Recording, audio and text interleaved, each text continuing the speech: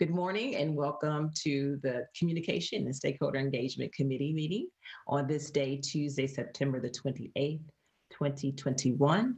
I am Shebra Evans, Chair of the committee, and at this time I want to acknowledge my colleagues, beginning with Vice President Silvestre.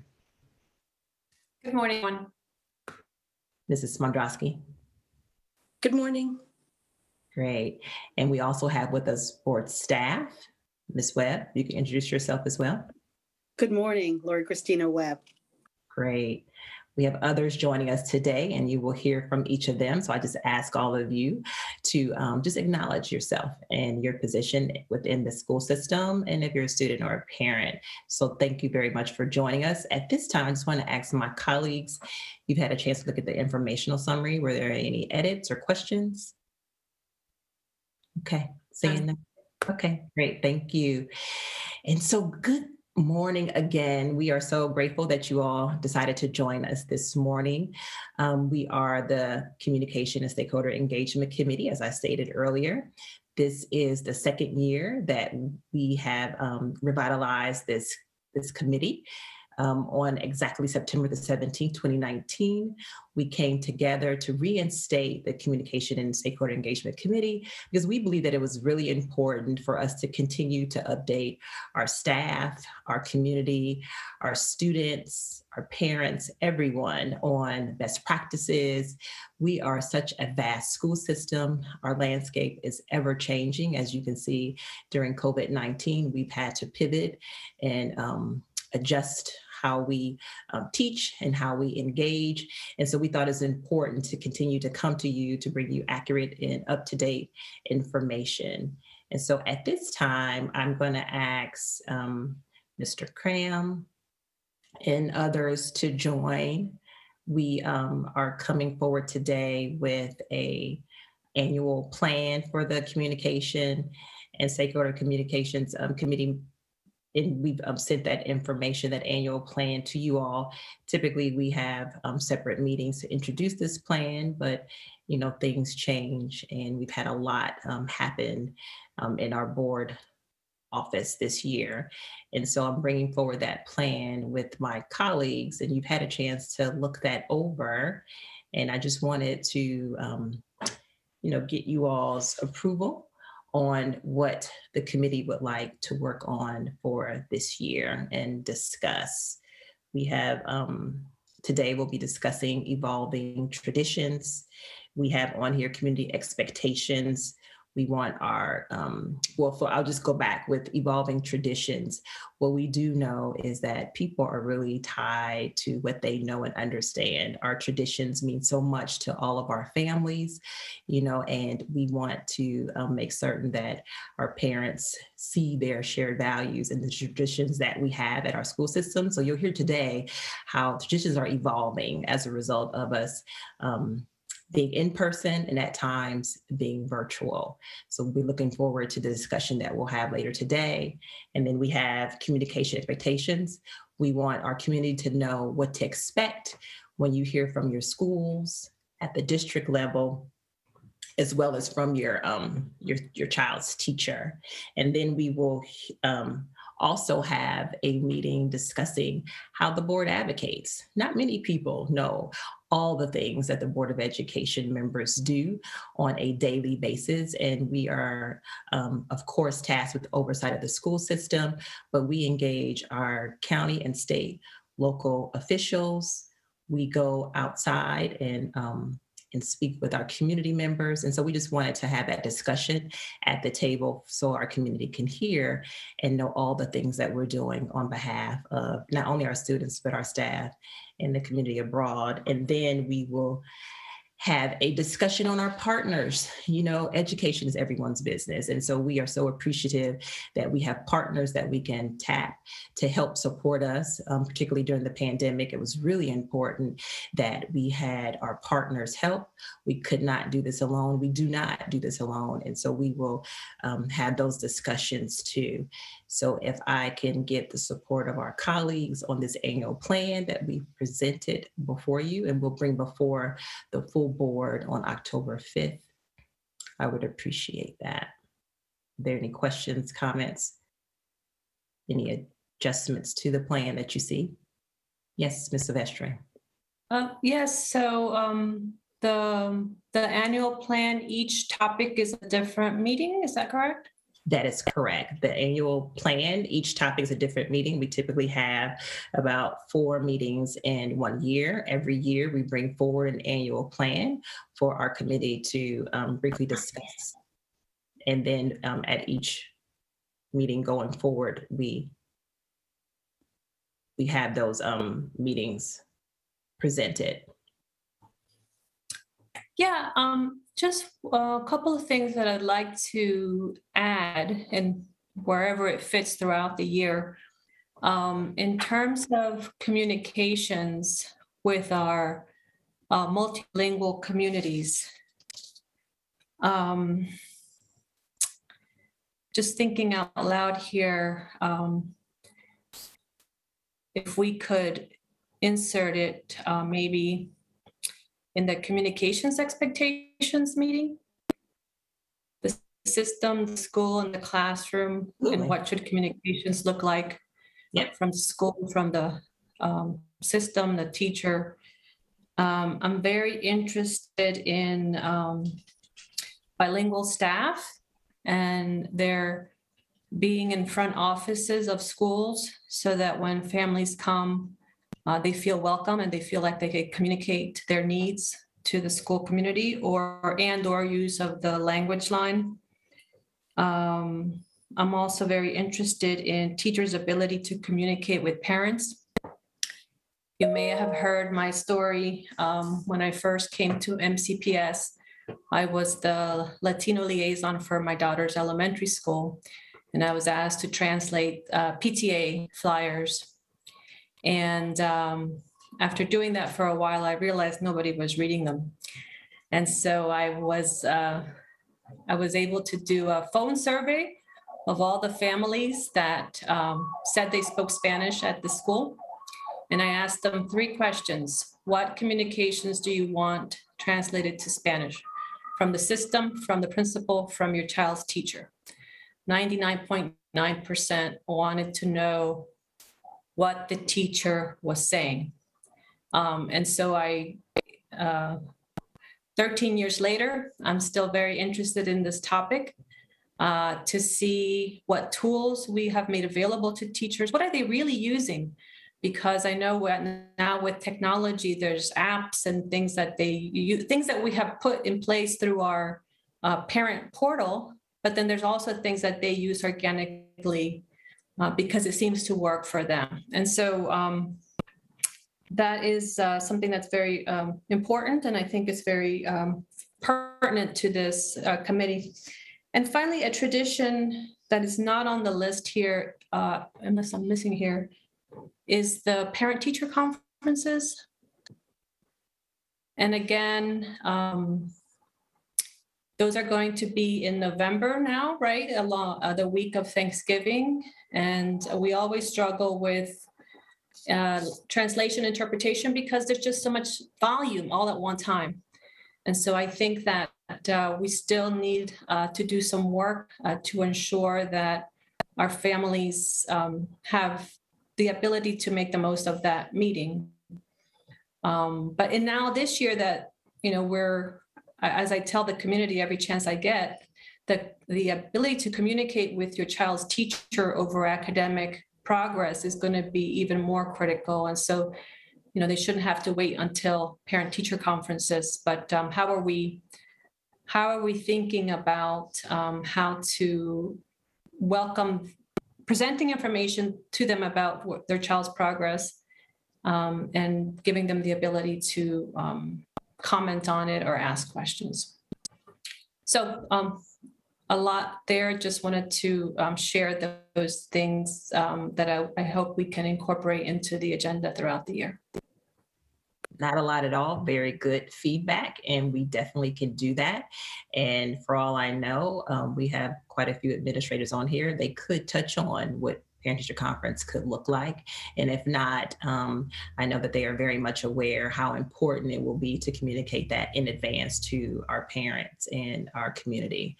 So thank you from Ms. Silvestri for that feedback. And Mrs. Mondrowski, if you don't have anything to add, I saw you nod, so I know you're definitely in agreement with Ms. Silvestri if you weren't already thinking that and she beat you to it. Yep. Yep. Yep. Yeah, and I also just wanted to clarify that on the sheet, the worksheet that we got, there's only one. Today's date is the only one on there, and I'm assuming. So I just wanted to clarify that these are topics for different dates. It's just we just haven't necessarily nailed down the specific date yet. And you are correct. Those are Okay. topics for different dates that are coming up, and we will disclose those dates to the community. So thank you for that. Great. Yeah, no, and I also just want to say thank you to Ms. Silvestri for her points there, both in terms of how we're reaching out to families in different languages and things like that. But, you know, we frequently hear about inconsistencies in how schools communicate with families, and kind of just incorporating that into some of that discussion would be helpful as well. Yes, and that is exactly the point, that we really wanted to have this public discussion so that there is consistency and that our community is aware. So thank you, Mrs. Mondrowski, for bringing that up. Thank you both for your feedback. And we have everyone on the Zoom that will be helping to put our meetings together, the planning together, so it's not too late. And I took notes as well. And so with that, thank you for your approval of the annual plan. We will bring that forward to the board on October the 5th, and we will definitely include those additions that you mentioned. And so at this time, I'm going to turn it over to Mr. Cram, because now we're going to go into our very first presentation. And so as you all know, everyone, they're tied to the traditions, right? And so as stated earlier, it's evolving, right, as a result of us being virtual and wanting to stay safe and thinking about the safety and security of all of our students and our staff. And so just really appreciative to everyone that has joined our call to share how we are continuing to keep some traditions and if there's been some changes, what that looks like. So Mr. Cram, I'll turn it over to you. Thank you. Thank you, Ms. Evans and Ms. Silvestri and Ms. Mondrowski. What you've pointed out with the plan for the year and the added points is the importance of communications is foundational to, you know, making sure that our families and other key audiences are connected to MCPS, because that information is so very important. And part of that story begins today. I think we have some great presentations that will help you understand what schools are doing now, maybe a little bit differently to connect to families. If I could first recognize some of our co-presenters that are here today that regularly come to this committee meeting. And if I could recognize Mr. Cebanini first, would you introduce yourself, please? Sure, thank you, Chris. I'm Cebanini, the Associate Superintendent for Technology and Innovation. Good morning. Thank you, Mr. Cebanini. Ms. Baracas? Good morning, Margarita Borquez, Acting Director of Student, Family, and School Services, including international enrollment. Thank you. And Mr. Davis? Yes, thank you, Mr. Cram. Good morning, everyone. Everett Davis, Acting Associate Superintendent for Student, Family Support, and Engagement.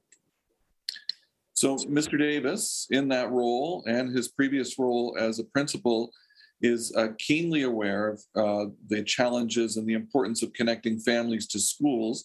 And I'm going to ask him to introduce our guests today and to set up the theme, which you've outlined for our first meeting, which is evolving traditions. So Mr. Davis, could you start us off, please? Yes, sir. Thank you, Mr. Cram. And again, thank you to Ms. Evans, to Ms. Silvestri, Ms. Mondrowski, and Ms. Webb for this opportunity this morning to share a little bit with you around communication and stakeholder engagement, which is a topic that is not only a passion of mine, as Chris said, Mr. Cram said in my previous role and current role, but it's also a critical part of the work that we do as educators, particularly as we strive to engage our entire MCPS community while continuing to navigate a pandemic. That being said, engaging our community is a non-negotiable, but how we do so presents many opportunities for creativity and innovation. We are fortunate to have with us today 3 of our principals, as well as members of their community who have used the pandemic to embrace the creative problem-solving challenge of maintaining school traditions, such as back to school night, open house, homecoming, as well as parent-teacher conferences, as you heard Ms. Silvestri mention, in a COVID-friendly way. We look forward to hearing about their evolving traditions and how they have still managed to engage their school communities, even if it is in a different and non-traditional way. For example, I know that at my oldest son's high school, they're having a homecoming this year on the tennis courts. So again, how do they maintain those traditions in a non-traditional way? So before we hear from our principals, I would be remiss if I did not recognize the MCPS colleagues, which I think you've already heard them introduce themselves, and their work directly aligns with communication and stakeholder engagement. So just thankful to have them with us today, both at the virtual table as well as in the virtual audience. So now to our principals, and I want to thank them first of all for taking their time away from their school day to be with us. And regarding traditions, each principal will share their perspective on what has been lost, what they're still working on, and what they figured out.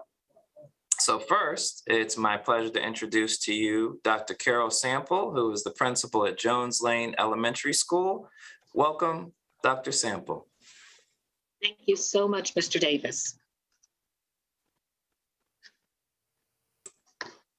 So I will turn it over to you at this time, Dr. Sample, to get us started. Thank you, sir. I appreciate that. Well, good morning, everyone. It is indeed a pleasure and an honor to be asked to present our story of traditions, evolving traditions, before, during, and now that we're back in 5 days a week school in what many call our new normal. I am so delighted, but also very honored, like I said, to be presenting to our esteemed Board of Education members and this committee. I want to preface my story, our story of evolving traditions by saying that what I'm about to share is not unusual to our amazing principal colleagues. And in fact, many of the ideas I will share with you have been shared by a colleague somewhere here in the district. We share a lot through our meetings, through principals' messages on emails. And our motto is do not reinvent the wheel. We will share with each other and we will do what is appropriate for our schools and our community. So our story of engagement can be summarized in the African proverb, it takes a village to raise a child, and it is really all about the supports that we received and continue to receive from, and in some cases reciprocated from, all the available resources through our district. There are many to thank along this journey, and I will get to that a little bit later. There's so many, and I would be remiss if I did not thank those folks who continue to support us. The term "it takes a village to raise a child" is an African proverb that means that an entire community of people must provide for and interact positively with children for those children to experience and grow in a safe and healthy environment. So what does it mean when we hear an entire community of people must provide for and interact? This was our charge at our school, as we thought about how we needed to pivot very quickly from in-person to virtual learning. And it came as a lot of surprise to many of us, as you all know. And now we're back to 5 days a week learning. We never for a moment thought that we could exist on an island by ourselves. We always started to look at how we could get help and support. Through it all, we kept safety and student engagement and parent engagement, both academically, socially, emotionally, and knowing that we needed our parents' support at the forefront of all that we did, because we knew we needed the help and support from these key stakeholders who were also invested in helping us. I can't tell you how many parents reached out to us and say, what can we do? How can we help you? What do you need? And we just had to sit back, take a deep breath, and say, we're going to figure this out, and we'll figure this out together. So we are forever grateful for the collaboration and the collaborative efforts and partnership with these groups of stakeholders. That includes our MCPS officials, our directors, our associate superintendents. It also includes our staff members, our PTA, and our parent community partners. Wow, I can't tell you how key they were. Central office supports that included the technology offices, curriculum, school operations, maintenance departments, to name a few. The folks who gave us advice and guidance for so many areas, particularly around student needs. I would be remiss if I did not take time to send out special thanks and kudos to the transportation department. Kudos to the Clarksburg Transportation Office, who honestly never said no to any request we made to get materials out. We have a group of our students who live in the Gaithersburg City area, and many of our families don't have the transportation to come out. They worked with us. They worked with us to pack materials and get those out to our families. We shared with our PTA once that they were doing this, that these were just bus drivers and folks who weren't particularly working at that time, who made themselves available to support our schools. And our PTA came through and had lunches for them, grab and go lunches as they were at the school helping us to pass out materials. So it is truly a community effort, and we could not do it without our partners. So in terms of looking at the evolving pieces and looking at it from the traditions, evolving traditions and what we've lost, I've made some bullet points to kind of help you to understand where we are, but how thankful we are for everything we have at this time. So what we've lost, I would say certainly would be in terms of evolving traditions, and you have all heard of this, it came out this week in terms of test scores. There is a learning loss for many of our students. It shows now that it came out this week, the data shows that some MCPS students experience learning loss. And we knew that. We knew that. We didn't even have to wait for the data to come out. We could tell. So we are working on those things. We want to make sure that our students, even though there is loss, that they are back with us, that they feel supported, and that they know we're here. Another loss, I would say, would be a sense of innocence, the sense that things would always be the same, and there were so many things we took for granted. There was a reality check for all of us that we needed to be able to pivot quickly and make the necessary adjustments to survive these ongoing challenges. And of course, the loss initially, but there's a happy ending to many of our parent volunteer supports in the building. And again, we made up for that. Like I said, there's a happy ending by having some virtual supports. And I'll share that with you when we get to the part about what we finally thought about and what we figured out. So at this time, I'd like to share a video from one of our teachers on her perspective of what she felt was lost. And that is 0150, please. Hi, Ms. Winiger. Hello. Thank you so much for sharing your experience from the past year in virtual and back to 5 days a week in school. You're going to be talking to us about some things you feel we've lost, what we figured out, and what we're still working on. Are you ready? Yes, thank you for having me. What I feel that we've lost are, number one, that I talked to my first grade team, and we all felt that the students lost social interaction with each other. Having that morning meeting every morning, talking to each other at lunch and recess, we weren't able to do it the same during virtual. Also, things that they do in person, like taking turns or sharing with one another during reading centers or math games, that was something that we weren't able to do in the school building. We also felt that we lost instant feedback that we can give to our students. Our students were able to hold up the whiteboards and show us their work that way. But we did miss out on going to each desk and pulling those small groups right away when we saw something that each student they needed to work on. And then we also felt that writing was very difficult.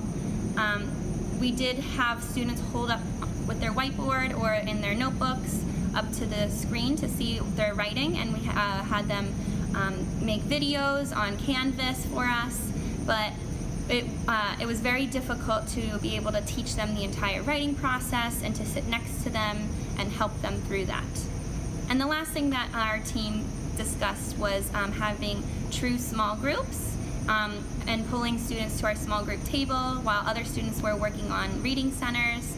We were able to do small groups, but it was not the same as when we were in person.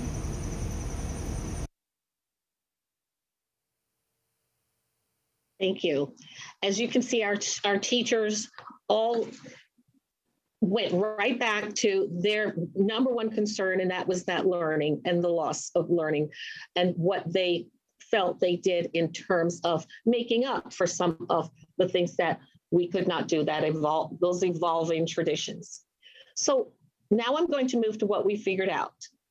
I will say, first of all, we figured out how to pivot and make accommodation for the things that we felt we lost. We figured out how to come up with ways to fully engage students for learning and also deal with the social emotional part of that learning. Parent contacts were really important. We couldn't have visitations because we were all in virtual at the initial pieces, but the technology supports were really key. We figured out more effective ways of communication. We needed to communicate more messages directly to parents in many ways, not just electronically. We had, our part of our community needed some supports in technology. So we needed to get them supported in many ways.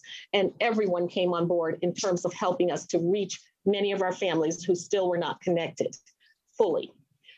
We had to translate messages for our Spanish-speaking families quickly. And we had to do it because we did not want to send out anything unless it went to all of our families and they could know and understand. And if they weren't using the technology, we would get on the phones and we would use language line. We would use many different ways to communicate with our families.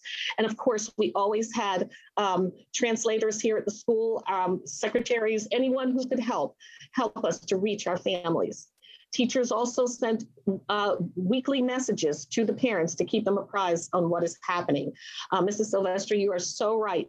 What my PTA presidents told me once, she said, yes, your messages, they listen to that, they read it, but they really, really pay attention to what the teachers send out. So we know that that's really important, that parents are really zeroing in on those messages. We conferenced on Zoom. In fact, I felt like when we had the conferences, parent-teacher conferences, that we were able to get more parents because they didn't have to do a lot of the traveling to the school. So that we will always have that option, I would imagine, for parents now, because we met with so many more parents than we would have under normal circumstances, those evolving traditions. We had to figure out how much communication was enough. Sometimes I know my messages, my Connect messages were just loaded with things. So we had to really kind of balance. There are some parents who said, we want to know everything. Others only want to know the important things. So we had to come to a balance with that. But the communication is constant. It is never changing. And even this year, we are still kind of, figuring all of that piece out. We learned and we figured out how to define different roles. We had to have some people do certain things. For instance, I asked my assistant principal to take the leadership on all the technology pieces and connecting with families about that, because we had many families who needed extra support. So we really had to make sure that everyone had a role and everyone was playing their part in the role to really communicate with our families. And then we figured out how to get materials, not only to families and students, but also to teachers. When we first went out, we needed to get teachers, they need to get up on technology. And literally we stood in our parking lot because we couldn't get in the building at some times, and handed out the document cameras to the teachers so they could go home and work on how to communicate with families through the lessons that we were getting ready to start. So everyone came on board, everyone helped. And again, it was just a community of folks working together. We figured out also how to make it feel as much as possible a productive year, particularly last year I'm speaking of, for our fifth graders who were getting ready to transition to middle school. We worked it out so that our fifth graders who actually went to middle school this particular year, at the end of the year, we made it so it wasn't a yearbook, but we called it a remembrance book. And the students appropriately called it A Year Like No Other. And it is a memory book of all of our fifth graders. So we tried to make those traditions as much as possible with the help of parents. It was a wonderful, wonderful result of everyone working together. I couldn't have done it. I helped with the pictures, but the parents also got together and got baby pictures and everything we needed. So it was truly a year like no other, but we couldn't have done it without our community support. Kudos, kudos, kudos to our parents. And finally, I just want to say in this particular part, we partnered with our PTA for what they called PTA Tuesdays, so that those things that we used to do in the building, we used to do a traditional cultural awareness a week, and we used to do ability awareness, and we used to have celebrations through the PTA, through the building, things that we were doing. The PTA figured out, and we partnered with them on how to have something by Zoom every Tuesday nights, or I should say most, not all, but most Tuesday nights. And we had things like Hispanics Heritage Celebration, Halloween sing-along with Mr. O'Grady. Our parent that's here today, that's representing our school, Mr. Krishnan, did a science with his boys, a science activity. And it was usually on Tuesday nights. It was 7 o'clock. I was exhausted every Tuesday, but I don't think I missed any. We did a Lunar New Year celebration with families who celebrated Lunar New Year, and our entire staff and our staff members who celebrated it. It was wonderful. And I would be remiss if I didn't say, and the Quince Orchard High School Engineering Robotics Club, they were there. It was a Tuesday nights, we rocked it. I just have to say, it was a wonderful celebration of our community. And our NAACP representative, Dr. Davis, worked out a wonderful, wonderful Black History celebration that I'm going to share with you at the end of this presentation. Just a little snippet of who we are and the wonderful culturally diverse community that the Jones Lane community is. So at this time, I'm going to stop and just ask if you would share the video for what the staff members said we finally figured out. Okay, now I'm going to talk about what we learned. And the first thing that I think we learned a lot is the new technology and different ways of teaching students in a virtual environment. Of course, we had MCPS, Classroom, Zoom, Nearpod, Kami, Peer Deck.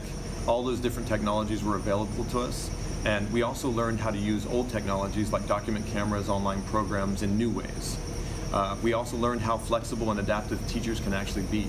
So we all did this. Teachers teaching their first year to the teachers that are about to retire had to completely revamp and retool everything in order to teach virtually. And then that was half of a year. And then when we went to hybrid, we had to do it all over again. All right, what we have figured out during virtual learning is using technology to help us. Our team found this amazing website called Peer Deck, where we can use Google Slides to create a lesson, and we add the Peer Deck app to it, and we give a link to our students, and we can see student feedback right away. So as they're doing problems, we were able to check in and see what they're doing. And in that moment, if I saw a student that needed help with a certain concept, I can pull them into a breakout room or and address it right then and there, so that I could give them that personal feedback. Or if I saw the whole class that needed help with something, I could address the whole class and we can go over it together. We also learned how to be more flexible and how to adapt over time. So in the beginning of the year, it was a little difficult since we never did this before, but as the year went on, we grew together as a team, as a school, with one another, and helped each other with different websites or different strategies that we used, and we all collaborated together to help one another to improve our learning experience for our students over time. We also were able to work on student social interaction. It wasn't as beneficial as it would have been in person, but we did have times in the morning where I would put students in breakout rooms so they could share something they did over the weekend with one another, or when we were in reading groups, I had students ask each other questions about the book we were reading. So they still had that social interaction, just not as much as they would have in person, but we were working through that, and I believe that we did the best job that we could with what we were given.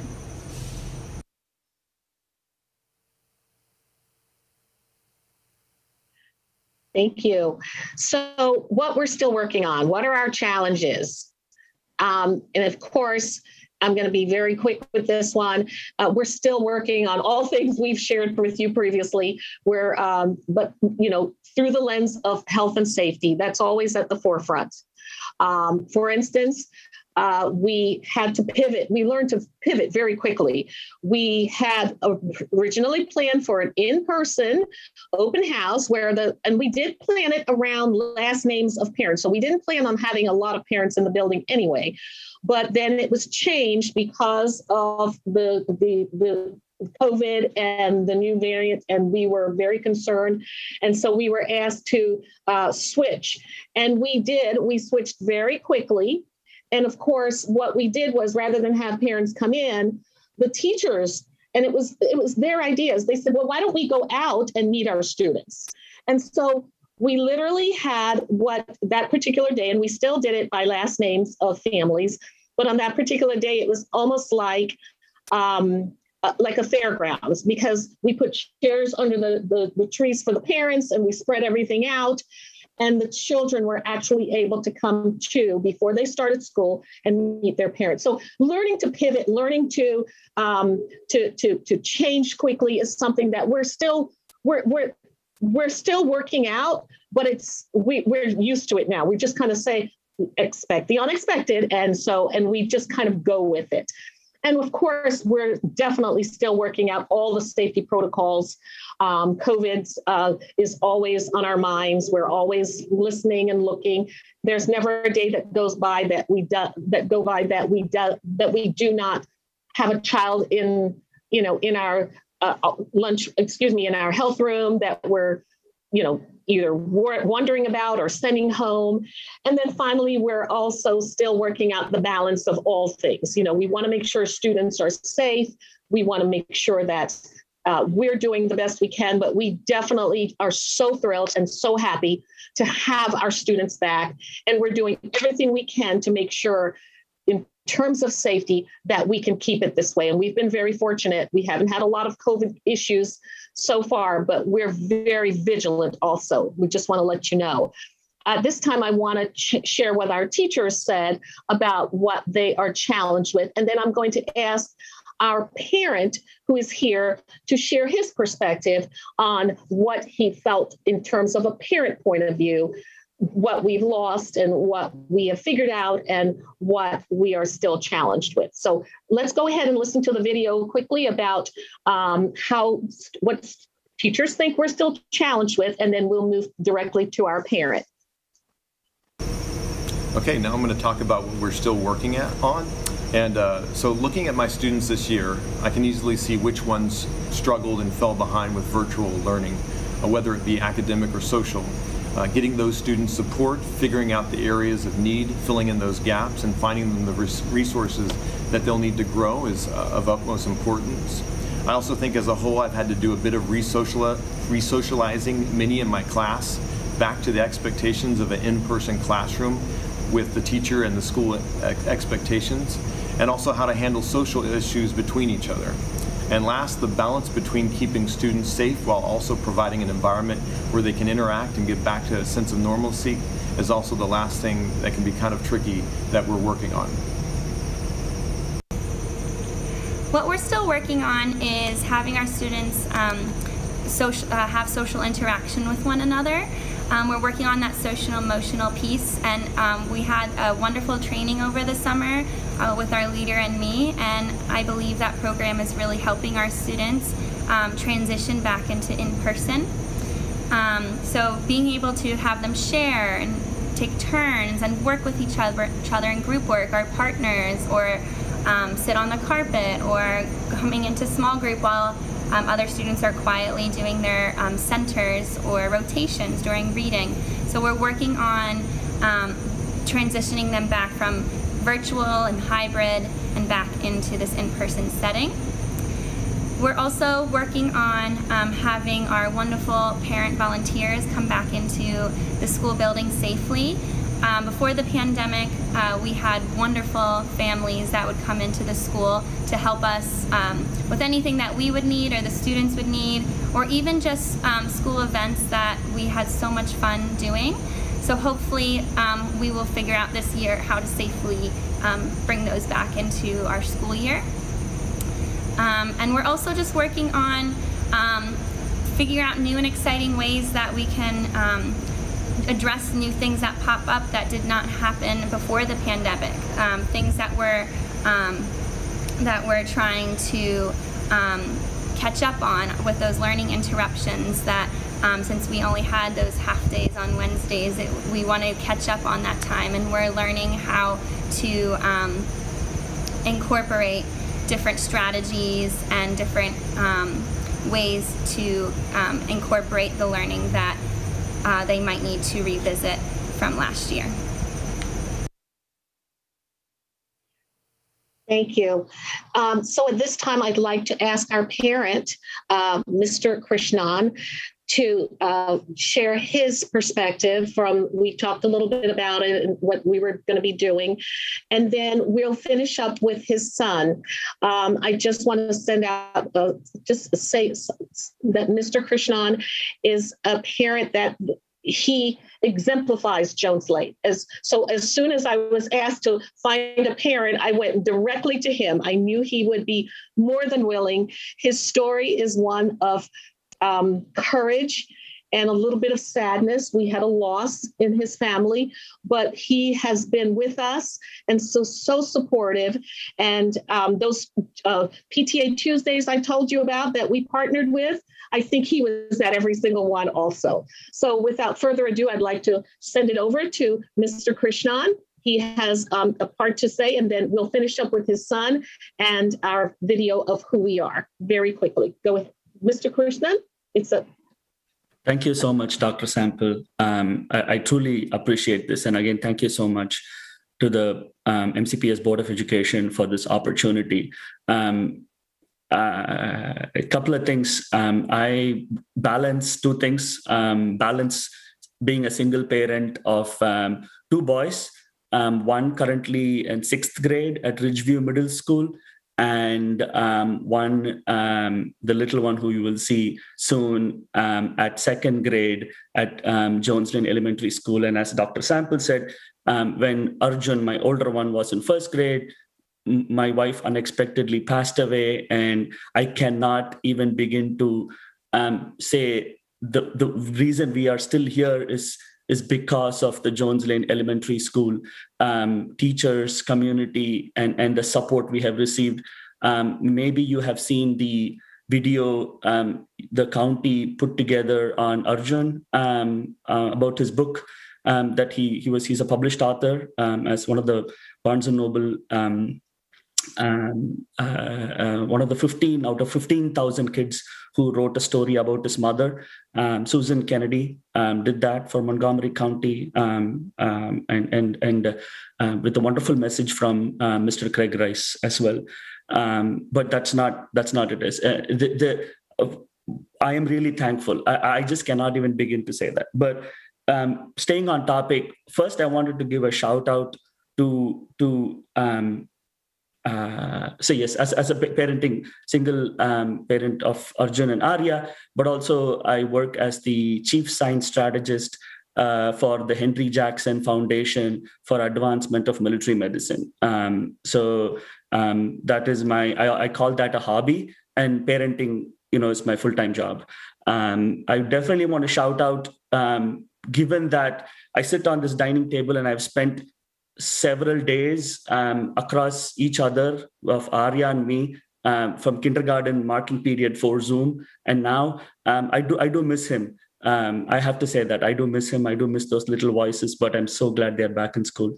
The first thing I want to say on this particular topic is I want to shout out to the MCPS technology people. I mean, I cannot imagine the number of Chromebook devices given out, almost no day without Zoom glitches. Oh my God, I've been through this whole journey with this, and I cannot thank you. That was just brilliant. I got to say that. And then the second thing is food security. Oh my goodness, thank you to the MCPS for providing that food security to all the families who were struggling. Again, that's my thank you.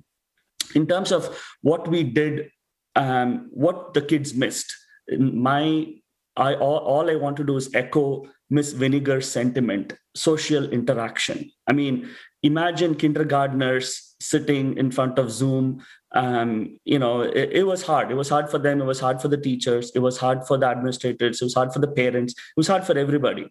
And I think that was what was missing. And as you might see on the video, Arya, if you ask Arya, what did he miss? He'd say one thing: recess, monkey bars, Betsy. That was what it is. I mean, of course, he learned his math. Of course, he learned his English. Of course, he learned his thing. But spending recess in the monkey bars with Betsy and coming home with, things on his watch on his hand, that is the most important thing. And Miss Vinegar said it so beautifully.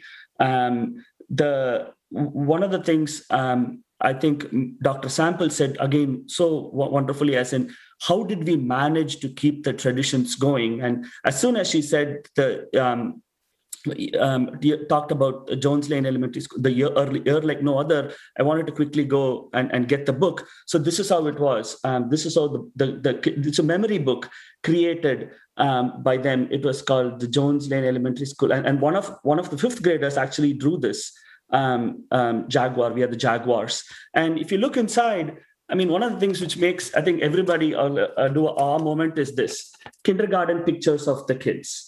All the 4 kindergartens. This is the 2015 class of kindergarten kids who are now, I want to joke, huge, because my son is at least 5'1" and 105 pounds. He's like a middle school titan now. And you can see that one tiny thing climbed on the bus. And one of the tiny things over here was that celebrating Halloween and Valentine's Day. Come on, how much more cuter can you get? Valentine's Day in the school.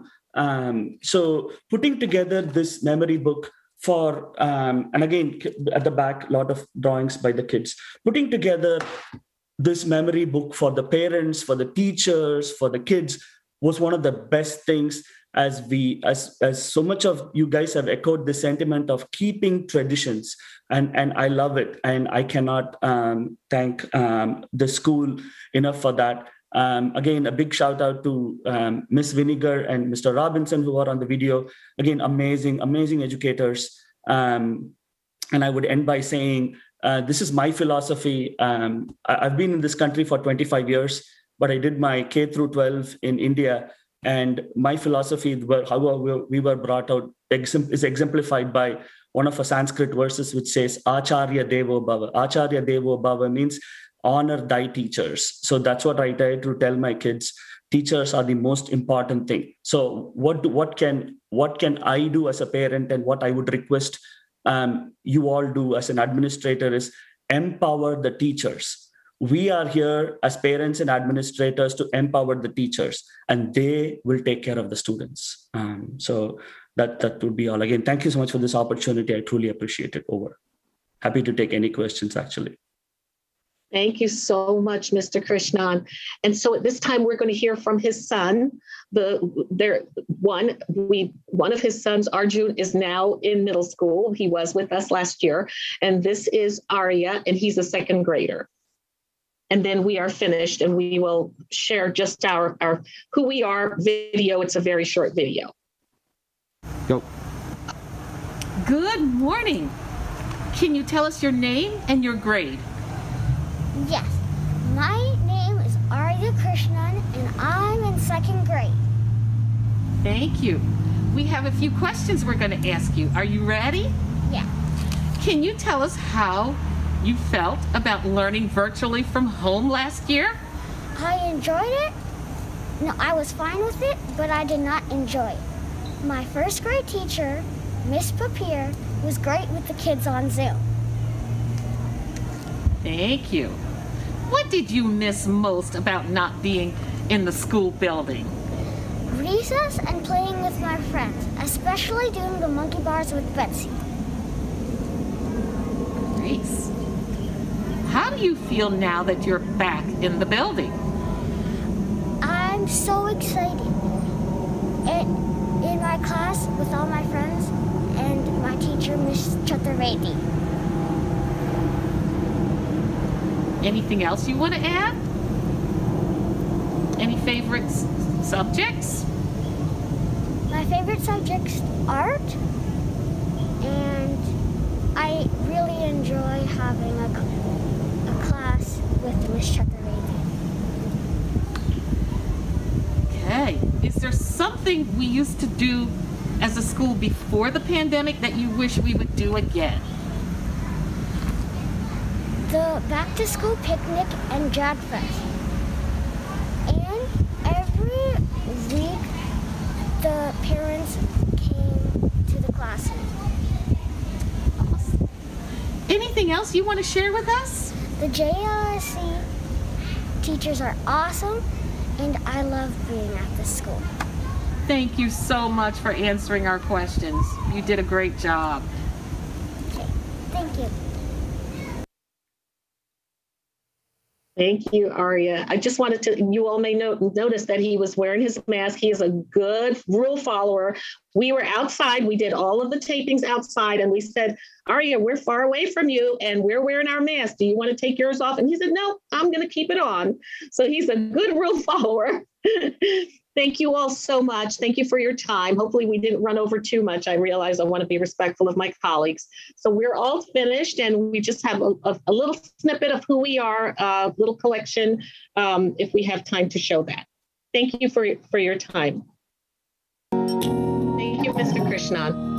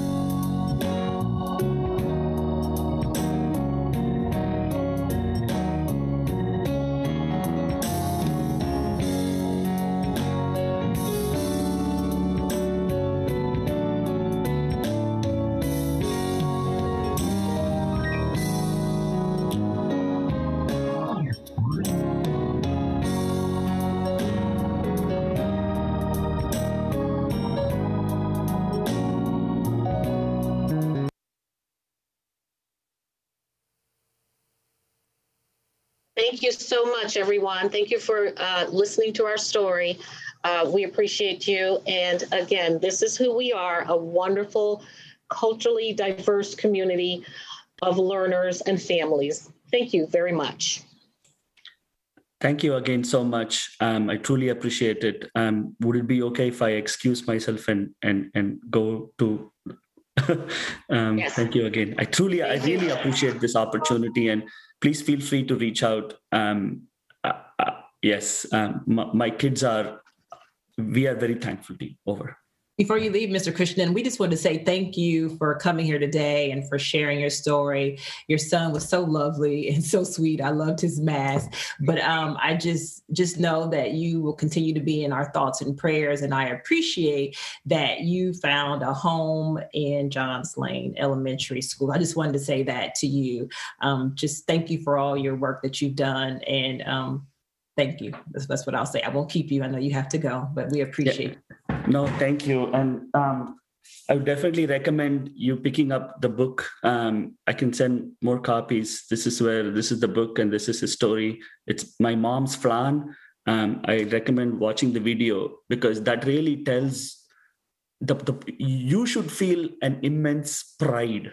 MCPS and you should feel immense pride that these are the kids you are raising. The community is raising these kids. So read that story. It'll resonate to you. Over. We will look into it. Thank you so much. And Dr. Sample, thank you. It's not about time. We really want to be able to hear from our principals. I'm so glad that we did it in a way where we can hear from our parents as well as our teachers. It's really important for our community to hear how our school system has been impacted, right? And we know that we ask you all to pivot on a daily basis, but you all are doing just yeoman's work, and we just wanted to acknowledge that. I'm sure I'm going to exhaust the word thank you today. But you just really put a lot of things into context, I hope, for our community. And hearing from Ms. Whitaker, Mr. Robinson, about what you were able to do, right, in spite of the school system going virtually, and then what the challenges were and how you figured things out was just amazing, right? So I really appreciate all the stories that were shared. I know technology was hard. I know for elementary students in particular, it's just different to engage in a virtual world. And so we would be remiss if we didn't acknowledge that there was a learning loss, right? But I appreciate that your staff acknowledged knowing their students, knowing where they need to be, and working to help get them there. So I won't take up all the time. I know we have more to hear from, but I wanted to ask my colleagues if you wanted to make a comment or just say anything to Dr. Sample, to Mr. Krishnan before he leaves. I just wanted to give you that opportunity, Mrs. Mondrowski. You don't have to, but I just wanted to make certain. Yeah, no, I don't really have anything other than just to say thank you for your time and for talking to us about what you all are doing. Looks like some fun and exciting stuff. And, we're always very appreciative of everything that our staff does to try and continue to make sure that our students are fully engaged in school, regardless of what the situation is, whether it's virtual or in person or through a pandemic. And it's always very challenging. And as Ms. Evans mentioned, there's been a lot of pivoting and trying to figure things out, build the plane as we fly type of thing. So again, thank you very much for everything that you all do. Thank you both so much. We are much appreciative. And Mr. Krishna, thank you. And we'll talk to you soon. Ms. Silvestri. Dr. Sample, I just want to say thank you for a wonderful presentation. I see that you put a lot of time and effort in giving us so many different perspectives, from parents to teachers to students. So kudos to you. That was a fantastic presentation. Thank you. Thank you so much, Mrs. Silvestri. Now I will go into and wait to watch my other colleagues. Yes. Thank you very much. Dr. Sam, I did also acknowledge thanking you for thanking transportation.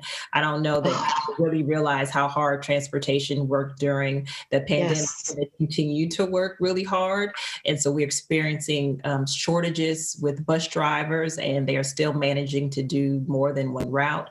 Yes. And we've heard from many parents about buses arriving late. And so we just want to tell our parents to hold on, hang tight, that Dr. Watkins is continuing to work to make sure that we get every route staffed. And we are working really hard in OHRD, that's our Office of Human Resources and Development, to make certain that we're trying to hire more bus drivers. So but just thank you for acknowledging them. Yep. And I'm Thank not you so much. the only ones working hard, but right now it's a lot going on with transportation. So just thank you. So with that, I will turn it over to, you have a good rest of your day, and I will turn it over to Mr. Cram to introduce our next speaker. Thank you, Ms. Evans. We're going to let Mr. Davis do that. He's very keenly aware of the great story that Principal Staten is going to share. And I believe, Mr. Davis, you were a middle school principal, right? So you understand very well connecting to that in-between set of grades. Yeah, I absolutely do. Some of the fondest memories, and I also have raised a middle schooler, so I've been on both sides of the aisle, so to speak. So it is a pleasure and an honor. First, thank you again to Dr. Sample and the Jones Lane community. It is an honor to introduce Mr. Staten, who is the principal of Julius West Middle School. And without further ado, I'll let him share a little bit about his experiences. Thank you for being here. Good morning, everyone, and I see a lot of familiar faces, and it's a pleasure to be back with some of you again. I have two guests from Julius West, a resource counselor, Miss Janet Lehus, and Miss Amy Rivas, who's a classroom teacher slash family liaison, and then we have about 3 short videos to show you. So first and foremost, I love this topic. When Chris reached out to me and mentioned community, this was just music to my ears, because this is my favorite part about being a principal. And engaging the community. And so I'm going to really enter this from that angle and that standpoint. We've talked a lot about, I've heard Dr. Sample did a great job with her staff and really outlining a lot of the instructional adjustments and instructional losses there were. We're going to touch on that a little bit, but I believe that's been well documented, particularly some of the learning loss. And I'm going to highlight what I thought was, and still think was the most important part about living through this pandemic over the last 18, 19 months. And it starts with the community, and it starts actually with the student well-being team. And I'm so glad that we actually changed that name. We used to call, I think different schools called it something, they had a different term, coordinated services, support services team. Student well-being team is the perfect title for the group of people who serve a community. And talk about just real quick about the loss. The loss, anytime you lose in-person contact with kids and families, that's a significant loss in a school. And I'll be the first to tell you, there's no fun being a principal when there's no one in the building. And so that was even personally lost for me. And so we had to quickly, just to give you a quick timeline of that time period, we had to quickly move into action with our student well-being team to figure out how are we going to stay engaged with our community. And we didn't know how long this would last at the time, but we knew, most importantly, we started to quickly lose contact with kids and families in that initial shutdown period. As we moved into the summer, excuse me.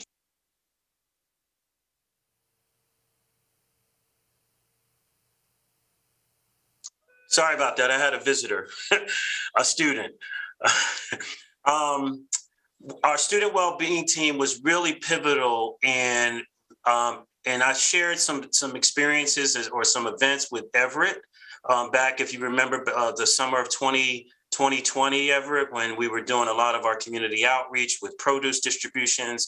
And I thank Marla Kaplan for being such a great partner and collaborator with us. We were able to do weekly produce distributions throughout the entire year.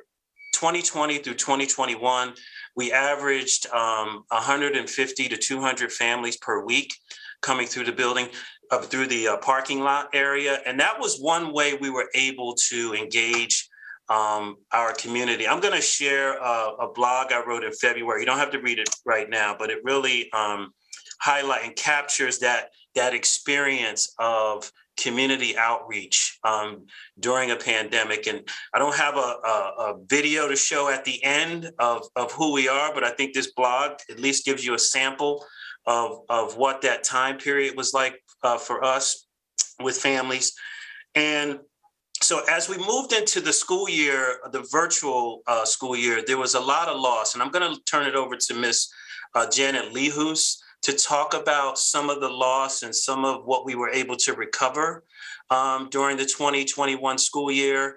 And we're going to really focus on two events that we had recently that were sort of traditional but non-traditional, ways in which we pivoted to start this school year with reaching out to our community.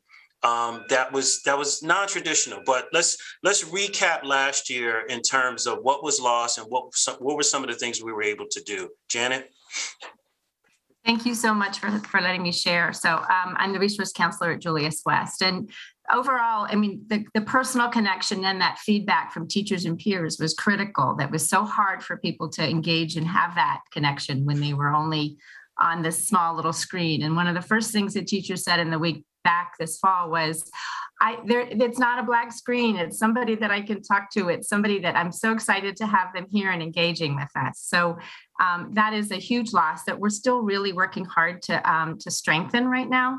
Obviously, the social, emotional, and peer connections was really so important, and obviously in middle school. But our kids are clamoring to have more of that, and I think some of them are missing a little bit of that half an hour they had when they had the longer lunch, because they got to develop some of those friendships with a lot of adult support.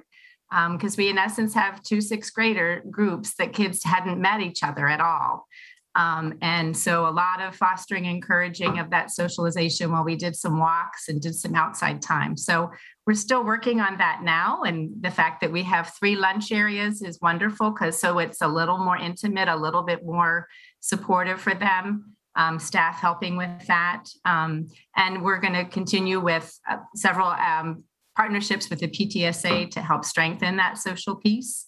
But I think the overall in middle school, that's one of the biggest things the kids would tell you is the loss of that time with friends, making those friendships, growing as a person. So we've worked a lot on identity and helping the kids kind of share that and learn about each other in the start of our school year. And then the other big piece is really that routine and structure. This changes from last year to this year. It's a lot for the kids to get back in that routine. I have a high schooler and he says the same thing.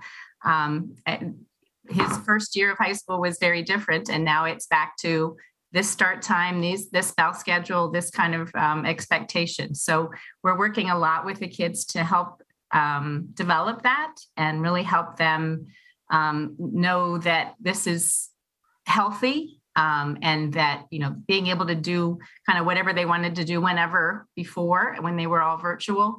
We want to help each other support and grow in every way we can, academically and socially. Thank you, Ms. Lehus. One of the big things that we discovered I'm staying in last year a little bit longer is how much in need our families were, how much they were struggling during the pandemic. Phone call after phone call, visit after visit, drive-by visit after drive-by visit. We realized that there was a lot of, there was some suffering, there was some significant challenges. And one of the things that I love about this community and why community is so important is that we came together during that time period. In addition to some of the weekly produce distributions we were doing, there were multiple gift card drives. We raised several $1,000s, and students participated in some of those holiday gift giveaways. They prepared baskets. They prepared Thanksgiving sort of gift bags. I think at the bottom of that blog, there's a photo of some of that, an image of one of those. And so during that time period, we knew that there was learning loss, but we also knew how important and vital keeping the community get together was going to be, because that was going to help us transition back to any kind of in-person learning. So as we moved back to hybrid last spring, we didn't have as many lost connections as we would have had we not done some of the community outreach. And I really want to elevate our student well-being team, because there were countless hours well into the evening where we're tracking down kids and families and checking in on their well-being and checking in on assignments that have not been completed, and really trying to keep kids academically eligible, even though there was no real eligibility for any particular sports. And so a lot of the work we did last year was really community-based. And knowing that we were going to have some learning loss. Fast forward into this summer, we met, back up just a minute, we met throughout the summer of 2020 as a student well-being team. We did not stop meeting. We did not stop planning for what we needed to work ahead of us. Fast forward to this past summer, same thing occurred. We knew we were going to be in person. And so we met throughout the summer as a student well-being team, and we planned for that transition.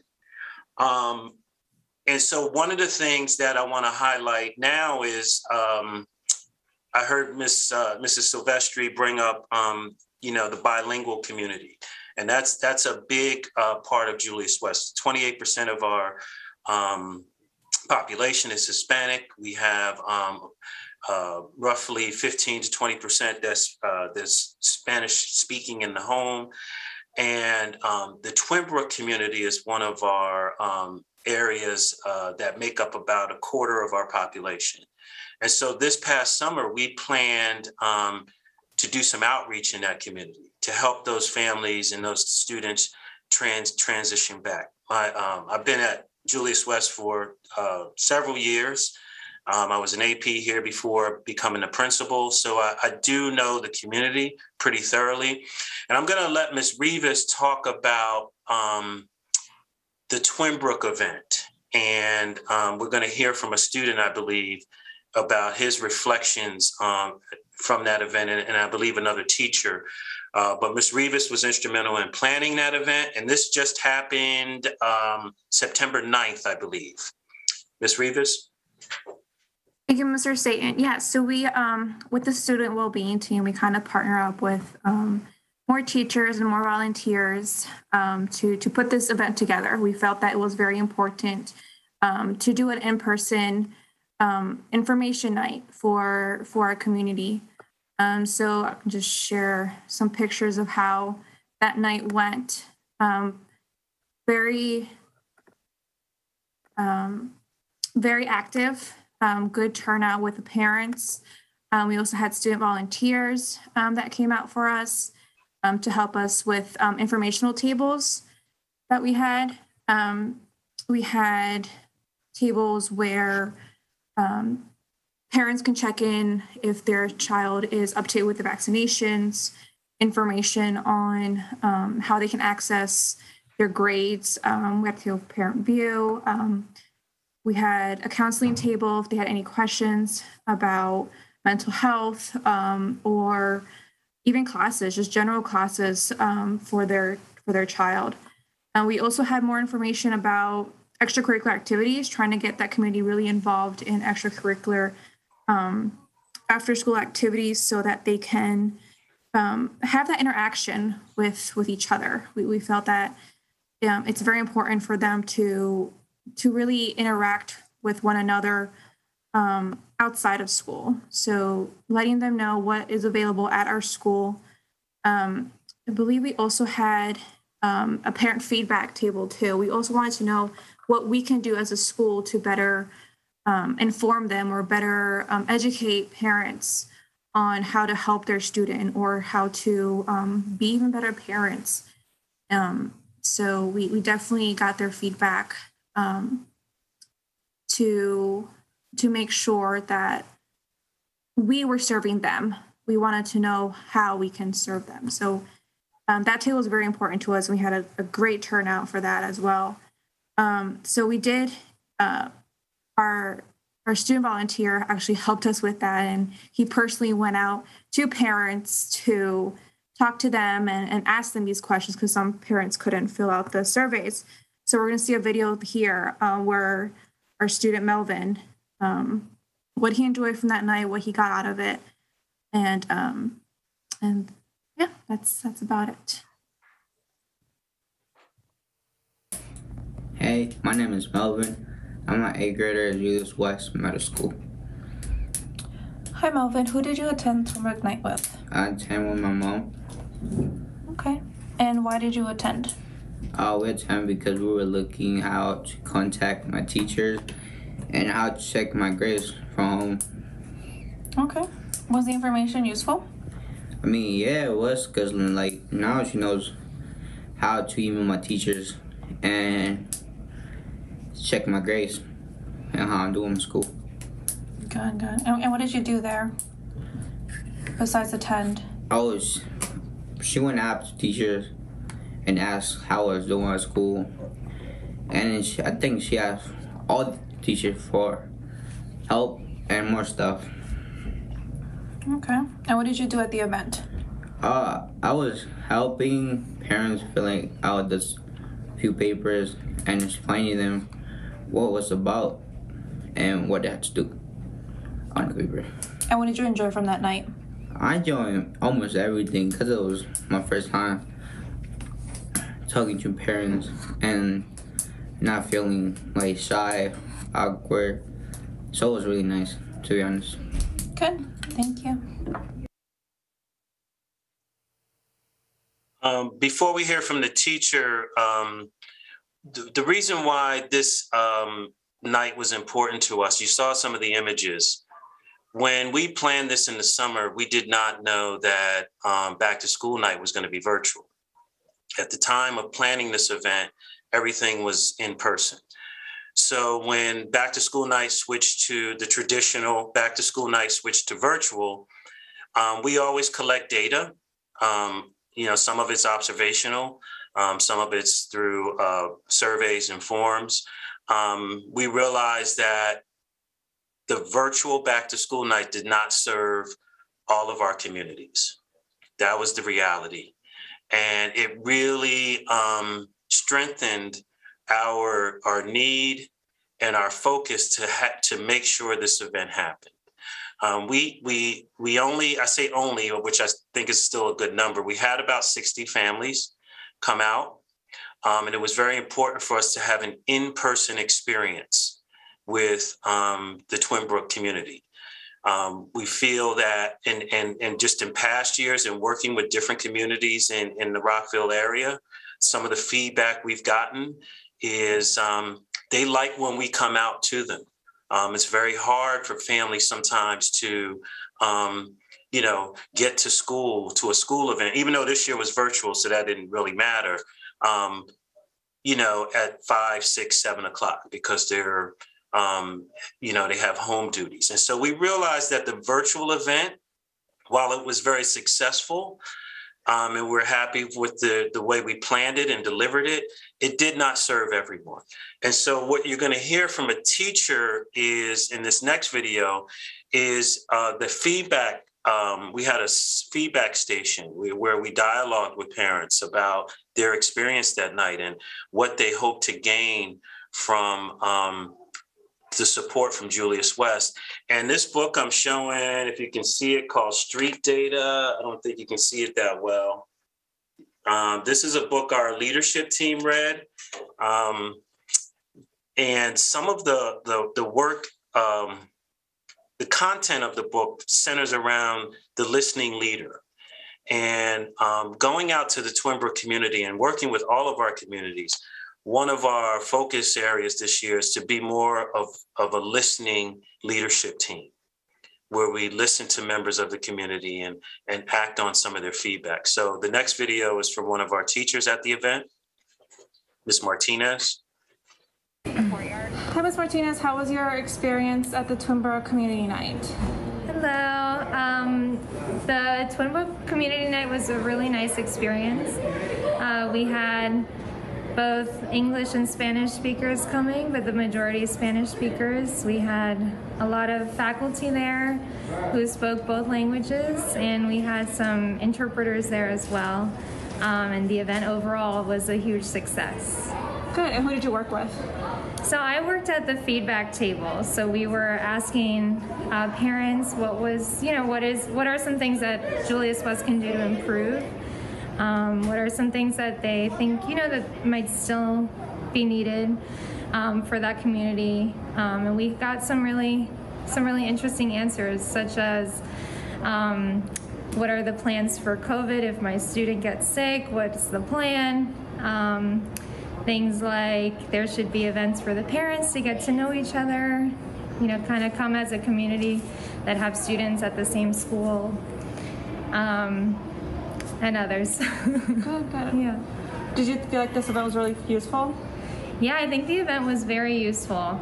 I think the parents left. We also heard from some parents who really enjoyed that night. They felt like they got to meet members from the community that they hadn't, gotten to see in a year and a half due to COVID. They felt like some resources that they were looking for, were fulfilled. They were also introduced to some of the clubs that we have at our school. That maybe they didn't know about before, that their students can get involved in after school. Okay. Thank you, Ms. Martinez. Thank you.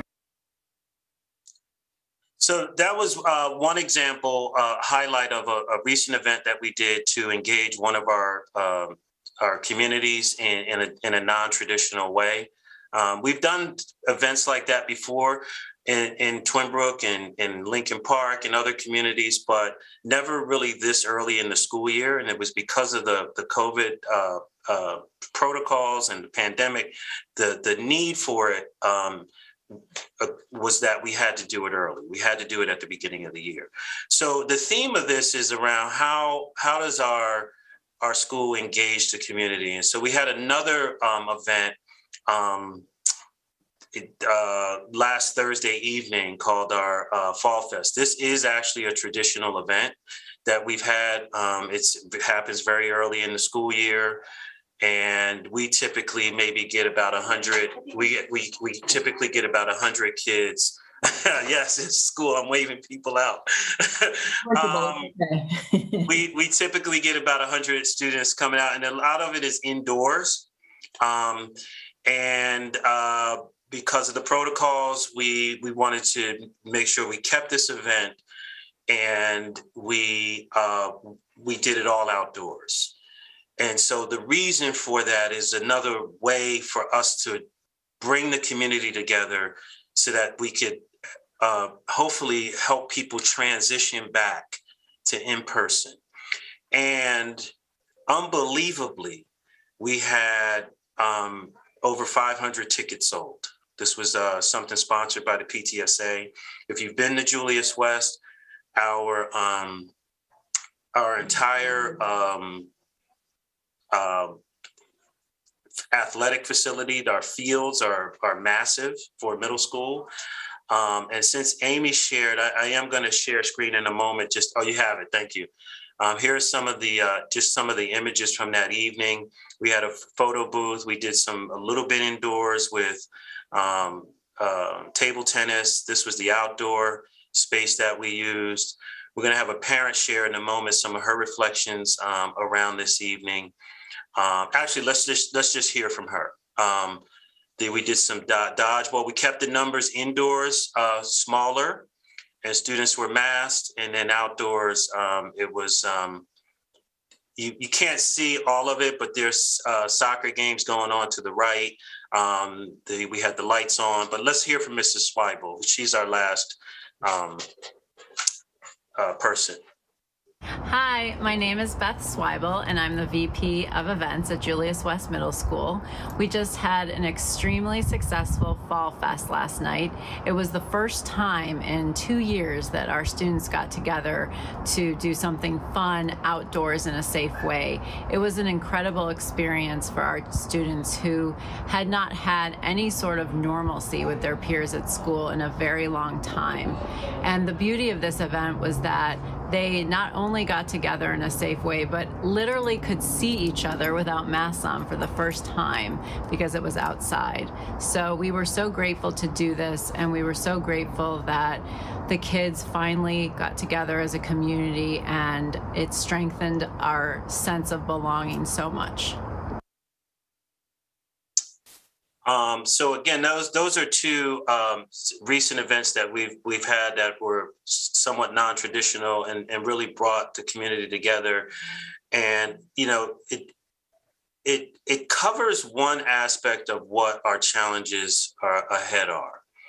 And I'll sort of close with a few points here. So on the one hand, we want that social emotional engagement. We want to reconnect with people. We want to be able to have conversations, to talk like we have normally talked in pre-COVID, right? So we've accomplished that in some ways here at the beginning of the year, but the challenges ahead are these, and Ms. Lehus touched on them a little bit earlier. We are seeing that kids are still not normalized to school routines. Okay, so when people drive by a school, they see the buses running, they drop off the kids in front of the school, and their kids are going in with their backpacks, and it seems like things are normal. And for the most part, they are. Everybody's in class, but the attention span of students has really dwindled significantly. Because at the time of their growth, 10, 11, 12, 13 years of age, they stopped having certain routines for 18 months. And so we're seeing the effects of that right now. And so one of our challenges ahead is that, it's going to take some time for us to see kids normalize to routines. I think we've done a good job at this school with bringing the community together and having people feel a sense of social engagement. But on the academic side of things, it is going to take a little bit of time because we're seeing more kids needing to go to the bathroom. They're just not used to sitting for long periods of time. And it's a challenge ahead. We are grateful for some of the COVID upgrades in the form of rapid testing, the asymptomatic testing. Those things have really helped to reduce the goal was to reduce the quarantining. And we're seeing the effects of that right now. As of today, we're seeing where kids don't have to quarantine, one, if they're vaccinated, two, if the other issue is if they're have symptoms, they can be rapidly tested, and we can assess whether or not other kids need to quarantine around them. That's a big change in a 2-week period. And then the academic side it's gonna take some time for us to really settle kids down into normal routines so that they can sit for longer periods of time and digest the learning in a traditional way. So those are our challenges, but I'm really proud of our work and grateful for this opportunity for you to hear us share some of what we've done. Thank you so much. I really appreciate this conversation that we're having today. I think it's so important for everybody in our community to hear and see what it looks like to go to school, and it's not the same. And just thank you to everybody that's come on today, Ms. Lehus, Ms. Rivas, Principal Stats. And we hear so much about Julius West because Miss Webb has a daughter there, all great things. And hearing from the student Melvin and Miss Swibel, and I think I missed someone, but I think it's really important for people to know, you touched on a couple of things. You talked about you never stop working even throughout the summer, right? To continue to make sure that as we were returning to school, and we all had imagined that it was going to be in person, which it is, but not knowing that we would be up against the Delta variant, that there have been a lot of things that have immediately changed, like a lot of plans change, and it's not as easy as people think. And I know the board we get a ton of emails where people are making some assumptions that are just not accurate, and having you on here talking about what that work looks like, although it's a challenge, that people are willingly doing it. And not only that you're thinking about the social emotional piece to it and what resources that our parents need. I don't know that everybody in every community was impacted, but there were some families that lost jobs. They had food insecurity. And so thank you for mentioning Ms. Marlon Kaplan, the work that she did and other partners did to make certain that food was put in people's, on their tables, right? You mentioned 150 to 200 families coming to your school, Julius West, every week for 18 months. We gave out over 12 million meals. I don't think people really realize that. That's a lot, right? And so in spite of it all, you all have continued to do yeoman's work, knocking on doors, going to check on families to see how they are. No, that's really important. And thank you for highlighting what you all are doing for our families that English is not their first language, that you are being thoughtful, that you are translating and making certain that families get that information in the language they can understand it in. So I just want to say thank you, right? And coming here today and putting things in context for people is helpful for us as board members, right? We hear the stories, but just to see the people, to put faces to family members, to teachers who are coming in, figuring out technology in a way that they didn't even think that they would have to. So I won't continue to go on, but I could. And so this was just a really important conversation that we're having today. I'm glad we had it. I'm glad everybody shared. I'm glad people were vulnerable and just told the story the way that it was. And so we will continue to do all we can to make certain that we're supportive of our administrators, our teachers, our students, and our families. And so we'll say to our partners, continue to help us because we do need your help. And I don't know if my colleagues have any comments that they want to share, anything that they want to say, but wanted to give them an opportunity. I'll start with Vice President Silvestri. Is there anything you wanted to say? And if not, we can go on because we do have another presentation before we end our meeting, but please. Just quickly, I did want to commend you on your emphasis on getting feedback. I think it's so important to ensure that what we're doing is working for our families. I think sometimes we assume that because it works for us, it works for everyone. But so I really appreciate hearing that. And what are you hearing from your families in terms of parent view? I just got an email saying that an assignment was graded and she got 10 out of 10. Great.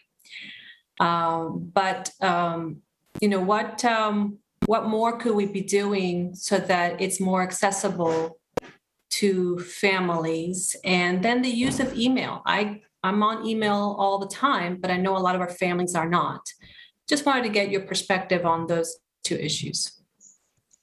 Janet, did you want to go? That was a big part of our night at Twin Brook. Yes, it was. And so many are just looking over the shoulder of their child to see what's there and not being able to access it themselves. So we had a good number of families that we were able to help with that physically right then, because unfortunately just sending directions often doesn't help enough. We are finding a lot of families are preferring like a WhatsApp connection so that it's, you know, that email connection or that connected call, they're not always receiving or reading that because sometimes there's a lot that's coming at them. So That would be a good takeaway for us to try and kind of strengthen that more, is that connection. I think certainly everybody at the Turnbook Night is anxious to know more. And I know we're heading into the high school choice process. So we do want to make sure our effort is going to make sure we reach out to all families and students to make sure they know that process and they can access things, because it is very much connected to the parent view. So we're hoping we have even more parents working with us to have that access. And to add to that, we're hoping to overcome some of the communication barriers by doing more in-person events in the community. So I think that's what we could be doing more of. And so we plan to do at least quarterly.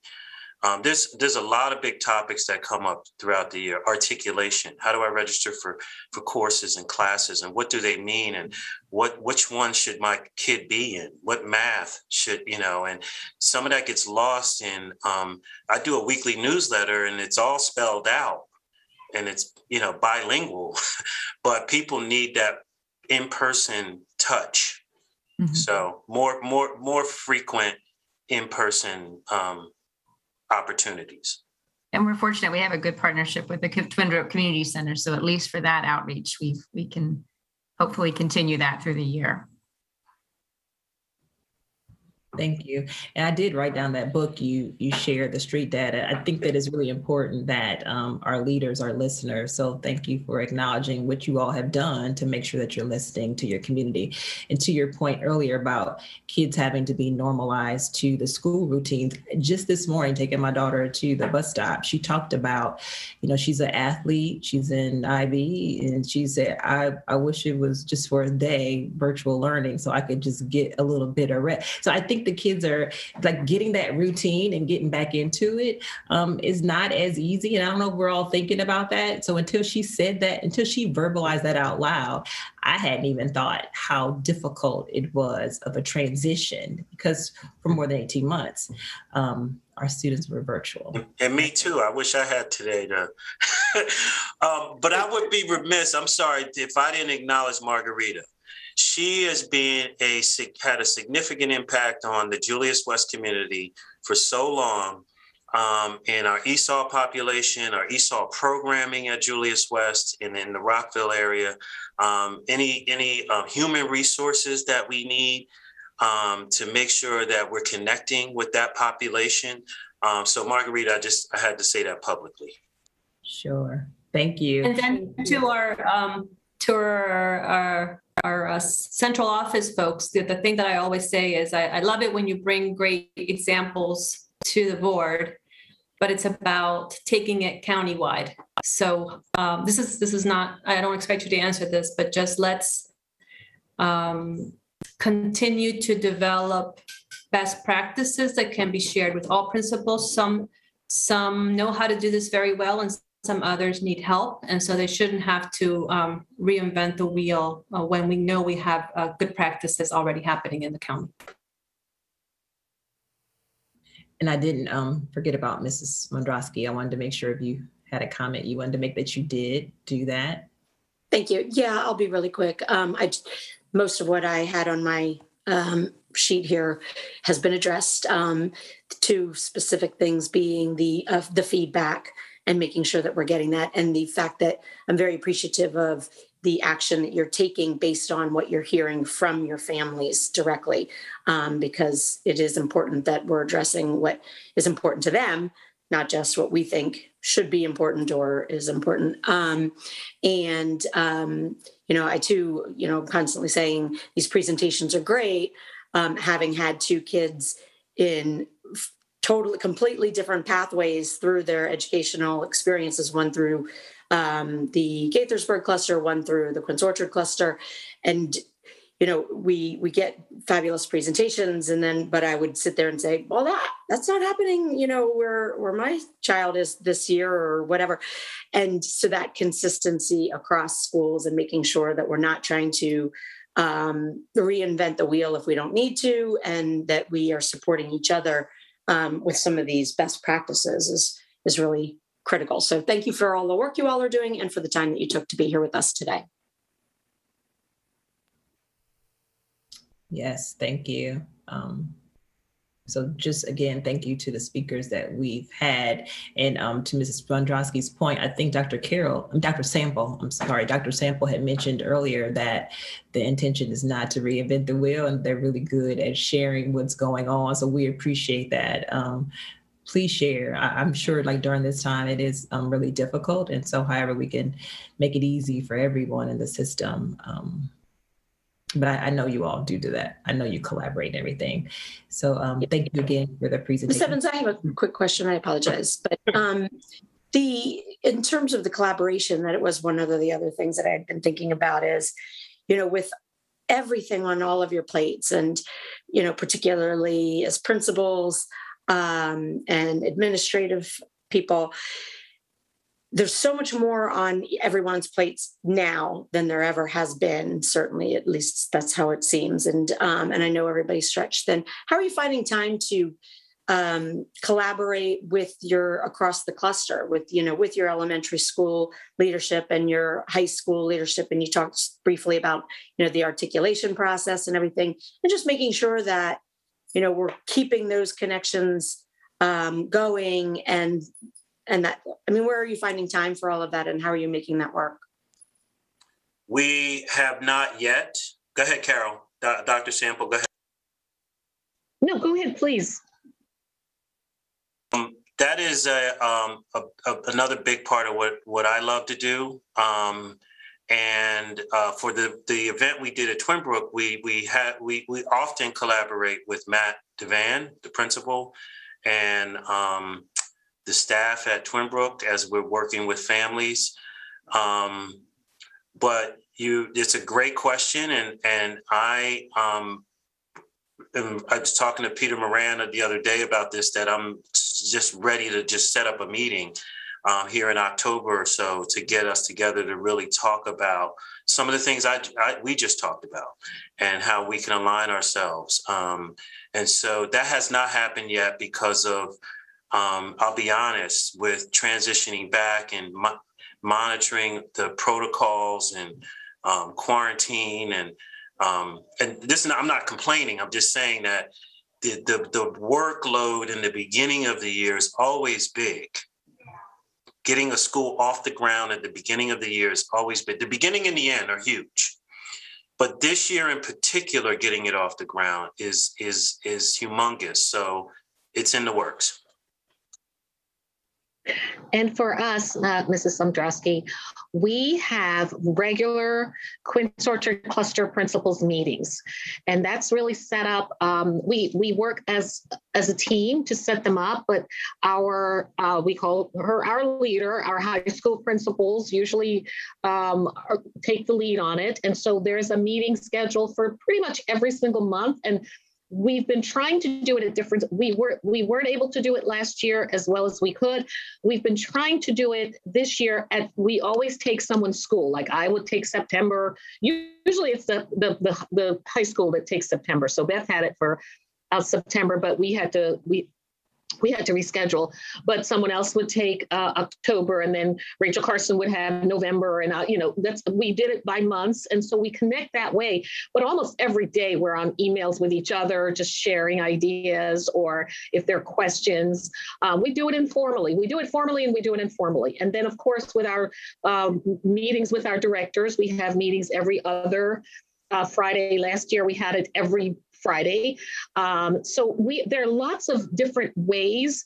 And, also my colleagues, my cluster colleagues are on speed dial for me.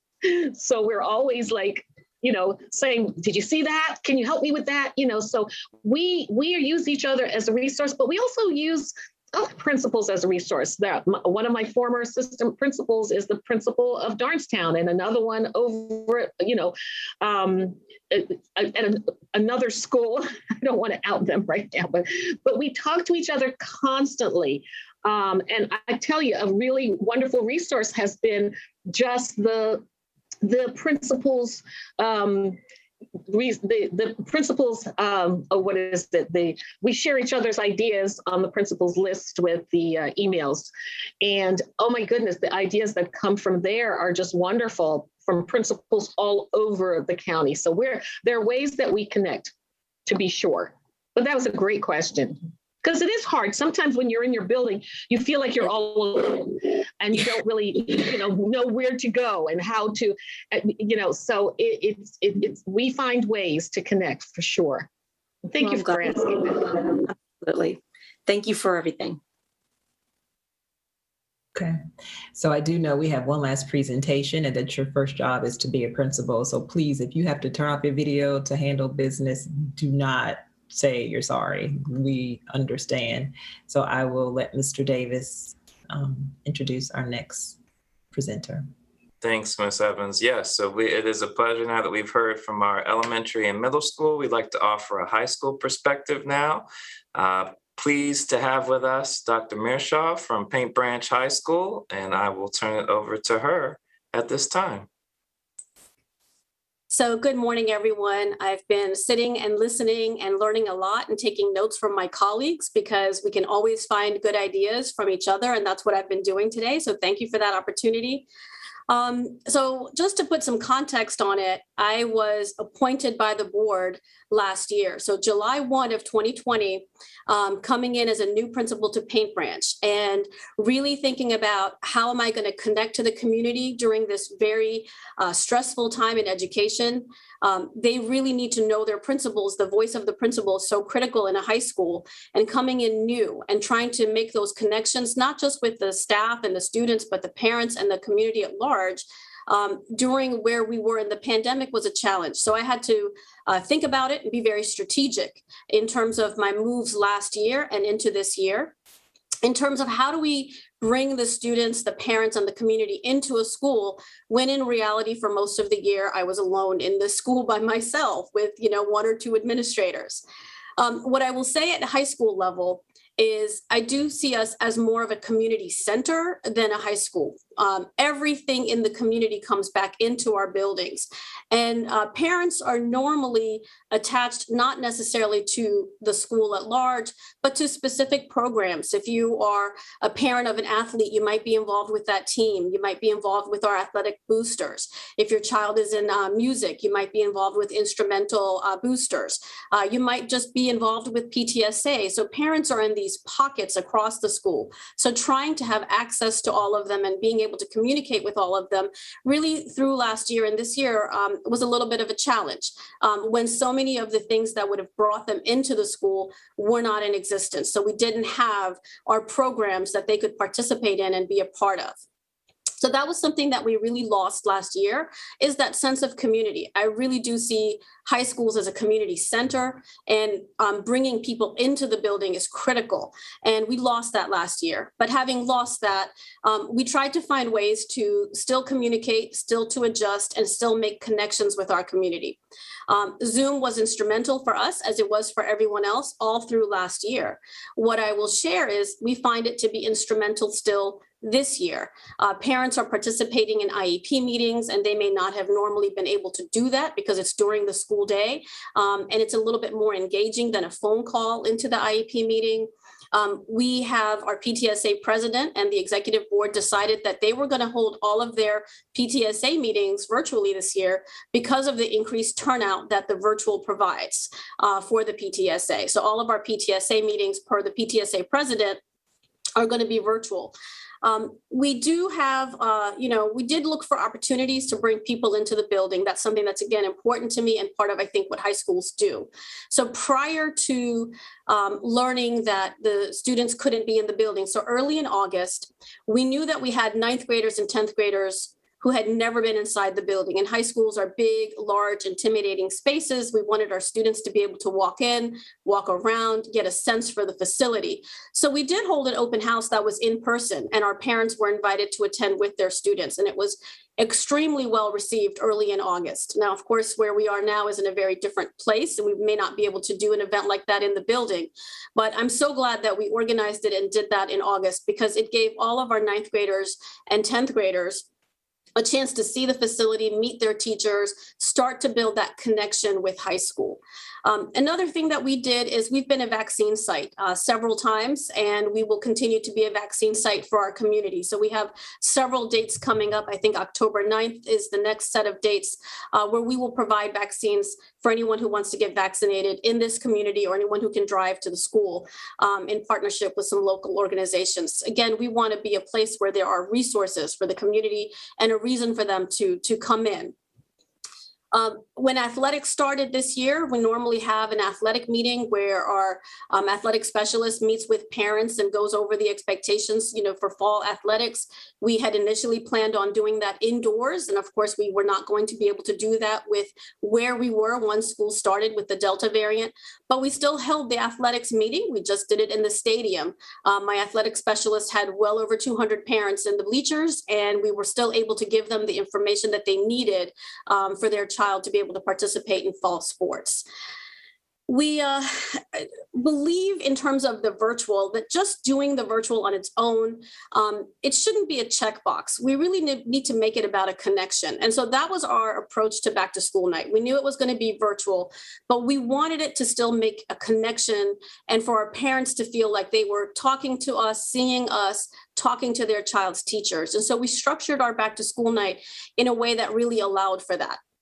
We had an overview session with live Q&A, and then the parents were able to go and visit each of their child's teachers. And we knew our parents, had to navigate jumping on one Zoom into another Zoom to see all 7 periods. And so we created a document that I hope was very easy for them to use and understand. Our materials, we spend a lot of time focusing on our materials to make sure they are clear and easy for our parents to use. The feedback that I've received was that the materials did help our parents and guide them through the virtual back to school night so that they could be in different spaces and talk to different people. Also recently, we did have a very, very small group of parents in after hours for a financial aid workshop. This was after the school day, very, very spread out in our auditorium, and I believe about 15 parents. But when you're talking about financial aid and applying for financial aid, it can't just be communicated in a newsletter. I feel that sometimes with all of the information that our parents are getting, imagine a fire hose of information that's coming at our parents constantly with long newsletters that they cannot digest. So my approach has been to really think about making things into bite-sized pieces that they can digest and understand and get the information they need, as opposed to being overwhelmed. So this year, I'm really trying to be the person that edits the information to make sure that what my parents are getting is what they need and not every single thing that I could possibly throw at them, because then it just becomes overwhelming and they're not able to get the benefit of knowing what's happening in the school or in the building. So again, for us, the sense of community is critical. I think for us, the sense of trying to hold on to as many traditions as we can while being very safe and cognizant of what we need to do in order to make sure that our building is safe for our students and our staff has been critical. Ways that we share information, we make sure that our website is updated. I actually have 2 people who serve as webmasters, and we want to make sure that that first page, that landing page, is updated and has everything that parents need. We don't want them to have to go in and click around into different sections. So anything that's critical is on the first page. So if they don't know where to turn and they just get on the first page of our website, they should find what they need. We do very targeted communication, as I said, short emails, not long emails, specific age groups. So if it's something that's just for 9th graders, we don't send it to everybody in the community. We just send it to the 9th grade parents. So we want to make sure that we're getting the information to the people who need it. Continuing to do virtual parent meetings and having those opportunities, using social media very assertively so that parents can see what's happening in the building. There are, as you said, parents pull up in front of the school, their kids come out and they walk into the building and they don't know what's happening in the building. And there's a lot of questions about, is it the same? Is it different? So really putting things on social media so our parents can get a feel for the culture and the climate of our building is critical. We also have been working on getting our families into Parent View and Synergy last year at the start of the school school year, only about 30% of our parents were on Synergy. So when you're sending those emails on Synergy, where exactly are they going? This year, we're at 60-some%, and we are working still with our community to get them online. Some parents just need a little bit more support with that technology. We're trying to figure out how exactly to do that. Our plan had been to have an in-person support session at back to school night for our parents. And so unfortunately, when we weren't able to do that in-person session to really stand next to them and help them as they're clicking through, that fell apart. So we're still thinking about what can we do to increase that percentage. Last year, our main office just called parents and talked them through the process. And that's how we were able to get up to the over 60% where we are now. So that's critical work that we want to do this year. Some challenges that we've had, language barriers, trying to meet the needs of our families who do not speak English as their native language. We looked at the data for Paint Branch. It's a little different than what you might think, but about a solid third of the school are multilingual students or have been multilingual second language learners at some point. So even though they may not be in an English language learning program at this time, they are multilingual. And so we just want to take that into consideration in our communication with our families. We still are, those last few percentages of parents that may not be as comfortable with the technology. So while many people are comfortable and they're on Synergy and they can Zoom, we are cognizant that there are parents that can't. And how do we get them that support so that they don't miss out on what's happening? Finally, we have a growing percentage of English language learners at Paint Branch. We have welcomed ESOL level 1 and 2 students this year, which is new for our school community, and really having to think about how do we approach communication with those families and those students so that they feel included in the Paint Branch community? I'm hoping to tap into my expertise as a former ESOL teacher to make that happen, because I think it's really important for them to also feel welcome and a part of the school community. Another challenge has been vertical articulation. You mentioned that with our middle schools and our feeder schools. That is just something that we're working through. And actually my signature coordinator, Ms. Megan Tomas, is here, and she's going to speak a little bit about that process in just a moment. But that has been a challenge. Prior to me coming on, I heard the conversation about how do I keep in touch with my colleagues? Last year, the 3 high school principals in the NEC, Blake, Springbrook, and Paint Branch, we all met every week. Tuesday mornings was a standing meeting for us all through last year. This year, while we haven't started with the standing meetings, we communicate very regularly, email, phone, text. I met a parent this morning that has a child at Blake, has a child at Springbrook, and has a child at Paint Branch. So it is really critical for us to be able to be on the same page for the parents that really share our schools. I'm also in communication with my 2 largest feeders, Banneker and Briggs Cheney, and their amazing principals. So we have learned a lot in terms of how to include our parents in a virtual setting, ways to use our buildings safely as still a hub of the community. Sports are back outside, and so it's wonderful to see Friday night lights again with our community showing up. And it's been wonderful to really welcome the students back to as much of normal as we can provide. And our students and our families, our communities have been excellent. They've done everything we've asked of them and more. Our students have followed our rules and expectations. They've done an amazing job in terms of helping us to reimagine school for a 3rd time in 3 years. And I thank all of our supports from central office, from my director who is on the phone with me every day as we navigate new learning and how to adjust to it as principals. I do want to share, I believe we have a video from my PTSA president, so I'd like to give her a chance. Sorry about the bells. We really are in a school. So I would like to have you hear from our PTSA president, her perspective on how we've done in terms of communication. Hello, I'm Carolyn Parker. I am the president of Paint Branch High School's PTSA. I am also the treasurer of the school's Instrumental Music Booster Club. I have a senior at Paint Branch. I also have a 10th grader. I've actually been around the school for 5 years. My son started marching band when he was in 8th grade. So I feel like I know the community pretty well. I've been around, and just I'm a proud parent of students at Paint Branch High School. Dr. Mirsha asked me to make a few comments about communication, parental communication in the age post-COVID. So here are my thoughts. Here's my stream of consciousness. I think Dr. Mirsha has done a fantastic job giving us multiple access points to communication at the school, whether it be through the school's website, through her short targeted emails, or through Twitter. She's really used the various social media platforms available to her as principal to communicate. Her communication around back to school night, we had a virtual back to school night a few weeks ago, great attendance and access to the teachers. It was very, very, very well organized with links that were easily accessible and a really understandable schedule. So I think I as a parent got great information about my kids' classes through the event.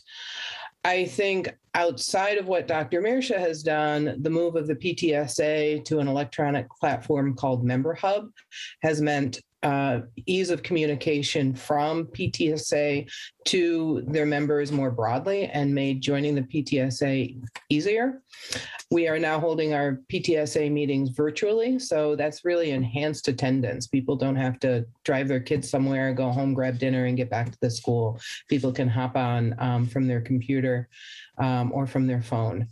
I think also Dr. Mirsha has made the football games available to other parent groups other than the athletic boosters, which has allowed a group like the music boosters, who don't typically have access to those big events, able to get out there, make the group known to the community and do some fundraising. So I think just really simple actions like that make and facilitate communication post-COVID. Happy to talk with you more about this. Dr. Mirsha has my cell phone number and my email if you'd like to reach out to me directly or if you have other questions. Thank you so much for this opportunity. Take care. Thank you. So as you can see, I think that while we lost a sense of community, we are slowly regaining that. We've figured out how to communicate and keep our parents informed using as much technology as possible and using different technology to reach different audiences. The parent who gets the email on Synergy, may be different than the parent who sees the information on the website, may be different than the person who sees the information on social media. So we are just, with every message that we send it out in multiple ways to make sure that it is getting to as many people as possible. So I think we figured that out, figured out how to bring parents safely back into the building in appropriate ways. Again, had a parent-teacher meeting this morning as well in person. And so we're working through making sure our community knows what we're doing, how we're doing it, and that they feel a connection to the school and their child's education. As I said, where we struggle, meeting the needs of our multilingual students, meeting the needs of our parents that may not be as comfortable with technology. And I'm going to turn it over to Ms. Tomas. She's going to talk a little bit about, as a school in the NEC, we typically have an open house, which is critical. It's been a huge part of making sure that our students in 8th grade, our feeders, can really make a selection, their high school selection. So between Springbrook and Blake and Paint Branch, we have so many different signature programs. And it is important for our students to get an overview of those programs and really make a decision about the school and the program that meets their needs. It is very hard to do so much of that virtually. We used to have an open house that was well attended with large numbers of people. We understand that that is not something that we can do this year. So we are currently doing the work of rethinking how we can do the same thing so that our students and our parents have information. And why is this important? So if you haven't been to Paint Branch, a student that wants to be in our medical careers program is going to actually see a hospital room. A student interested in TV media productions is going to see a TV studio. And so we want to make sure that our students see the facility and the CTE programs that we have without having the ability to necessarily bring them in for a large open house to visit the school. So I'm going to turn it over to Ms. Tomas. She'll talk about some of what she's already done as our NEC signature coordinator for Paint Branch and some of her ideas as she prepares for our open house, which is October, I believe, 20th. So Ms. Tomas. Thank you, Dr. Mearshaw. I am also very happy to be here. I have also learned quite a bit today from listening to everybody. I know the big theme here is traditions, and I feel very strongly about our traditions at Paint Branch. This is my 20th year working here, and prior to that, I attended as a student. So Paint Branch has been like a second home to me, and we love to keep our traditions. We feel very strongly about them here at Paint Branch. So as Dr. Mearshaw said, being in a consortium has added a layer to community outreach. We do have a bigger community we are reaching. Community outreach specifically related to our Northeast Consortium. Open House has presented new challenges with the restrictions put in place due to COVID. Our open house has been an important tradition for our staff and students, one our community of 8th grade students and parents in the consortium have come to look forward to attending. It is typically a huge event where band, poms, cheerleaders would open up the evening on stage. Parents and students heard from our principal and athletic director, among others, and then were escorted through the building by student ambassadors who would highlight the wonderful programs we have at Paint Branch. Many teachers and students were part of the event, showcasing our outstanding facility, student work, and class choices, as well as what clubs we have available for our students. We would also use this time to have counselors and resource teachers available to talk one-on-one with parents as they took the tour to answer any questions specific to their child.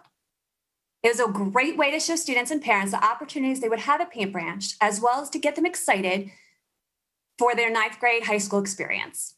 This year, we had to get a little creative to still create that feeling of excitement for students. We still want them to be enthusiastic to come to Paint Branch.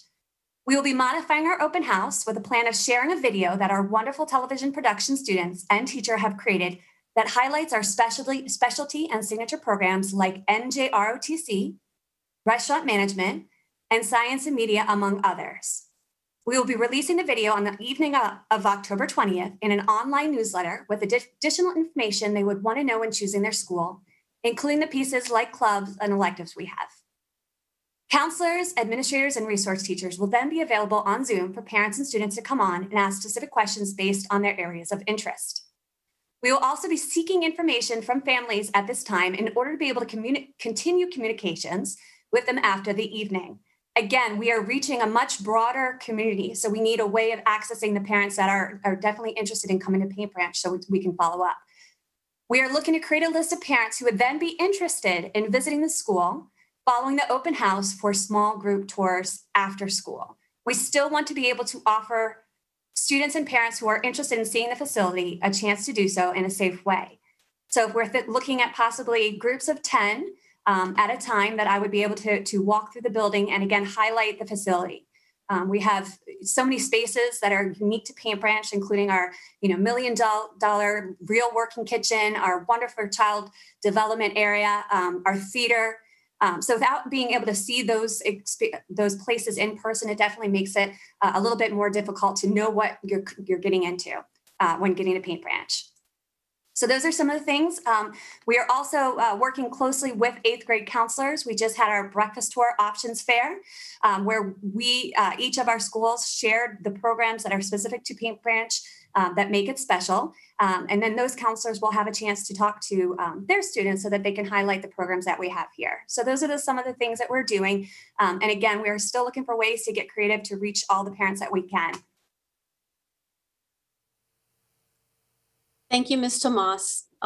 So in summary, first, we love Paint Branch High School. We want everyone who can hear that to hear that. It's an amazing school community with very dedicated educators. And I think that's the other piece that's important to highlight.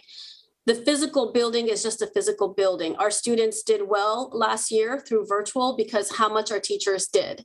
But at the same time, our focus this year is just about that connection. So not just sending the information out and hoping that it was received, but making that connection with our community in whatever way that we can. It is important for them to feel that they are a part of our school and that they're a part of what's happening and that they know and understand what we're working towards here at Paint Branch. So we're working together and we're problem solving constantly. We're thinking about ways to do things. We have to continue to reimagine and come up with new solutions. I know it was mentioned earlier, we have asked for feedback from our parents. We ask for a lot of student voice data from our students. I think they're tired of filling out Google Forms. But I will highlight that we sent one out to our students the first week of school, asking them very specific questions about how they felt about being back in a building. High schools are busy places, 2,100 students. Many of them had been very isolated prior to school starting. So we wanted to get that feedback from them about how it felt. Did they feel comfortable? Did they feel a connection to the school? Consider that for high school, our 9th graders are new to us, our 10th graders are new to us, and our 11th graders had only been in school for a short period of time. They were underclassmen the last time that they were inside the building. Our current seniors were 10th graders the last time they were in the building. So we are dealing with a lot of new. And so we wanted to really get a feel for how our students felt. So the survey that we sent out and our students filled out, close to 90% across all categories felt comfortable being in the building, felt safe being in the building, felt that they had already made a connection to an adult that they could turn to if they needed. That's really our focus in terms of our community and communication, is sharing what we're doing, continuing to build community, finding ways to connect with people in person in real and meaningful ways. Thank you for giving us an opportunity to share about Paint Branch. No, thank you, Dr. Mirshaw. So that was great to hear, and appreciate you talking about making the connection in whatever way you can. I'm gonna say this is my own personal thoughts. I follow you on Twitter. You are a Twitter extraordinaire. Oh my goodness. So I can only imagine what your emails are like, because you are very informative on Twitter, and then you share things like the student selfies when your desk is mobile. With outdoor lunch, you went to Popeyes and you saw the kids, right, to make sure everybody was staying safe, and you show how teachers are using our outdoor space to teach. So you've just been here a little over a year. So I just want to say thank you for coming, fitting in right in, and making it work during a challenging time and not making it look challenging. You always seem to be having a good time, and you enjoy the kids, and I see the pep rallies and the football games and everything. So I get everything I need to know. If not from Ms. Dixon, I could see it on Twitter from you. So I appreciate that. We just can't say enough. All the work that has been done during this time, we could not have imagined what it would have looked like. And I'm sure there are times when you all have created ways to make it work, right? Just been really creative. And as I'm hoping that for those of you who have not been able to meet with your peers in person, that you are finding a way to do that really soon. I do know it's it's different when you're able to be in person and synergize together. I know you can text and call and email, but it's something to be said about being in person. But I know right now there is a commitment and a devotion to getting everything up and running at school. And so just hoping that you all continue to share the stories with the board. We do need to hear it, and it helps our community to hear what it looks like, right? Because it's not easy, right? And so in your efforts of making it look easy, people sometimes want more and demand more. And so I just ask you to be patient with us as we ask questions, to be informed as we make decisions that are really important, right? And that impact you and everyone in the building and in our community. But I just say thanks. And I wanted to also give thanks on behalf of Mrs. Mondrowski.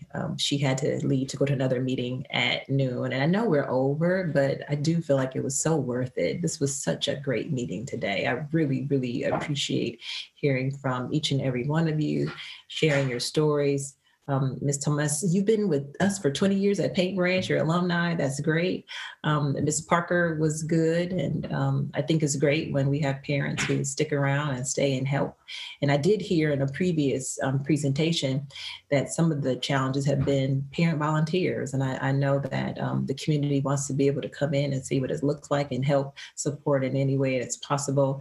So I'm hopeful that we'll find ways to safely allow parents to volunteer or help virtually. I did hear that virtual is working in ways that we could not have imagined. So I'll ask Ms. Silvestri if she has any questions or comments that she wants to say before we sign off, but just thank you to all of you.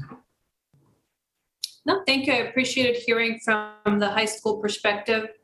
I appreciate hearing the struggles and efforts that you have undertaken to get the Parent View Challenge accomplished, and it's ongoing, right? And so I think we need to hear that so that we know it's hard, but then we come together to come up with solutions to get 100% of our parents on Parent View, because again, this year is so important that parents are more aware of the progress and the challenges that their kids are having. So hopefully they can talk to their teachers and do something about it. I hope the central office is able to help you and support you with your translation challenge. Again, you shouldn't have to figure it out on your own when we have a collective knowledge and experience over decades dealing with this. And yeah, so thank you very much. I appreciate the presentation. Yes. And I'm also looking forward to seeing the video that you're going to send to your parents about what Paint Branch has to offer. I think that's great that you're going to offer tours and still do something virtual, but have a video that really tells the story, because it's different when you can't be in person to actually see it. So I'm hoping you share that on Twitter. I'd love to see that, retweet that so other people can see that as they're thinking about where their children will go. So with that being said, thank you.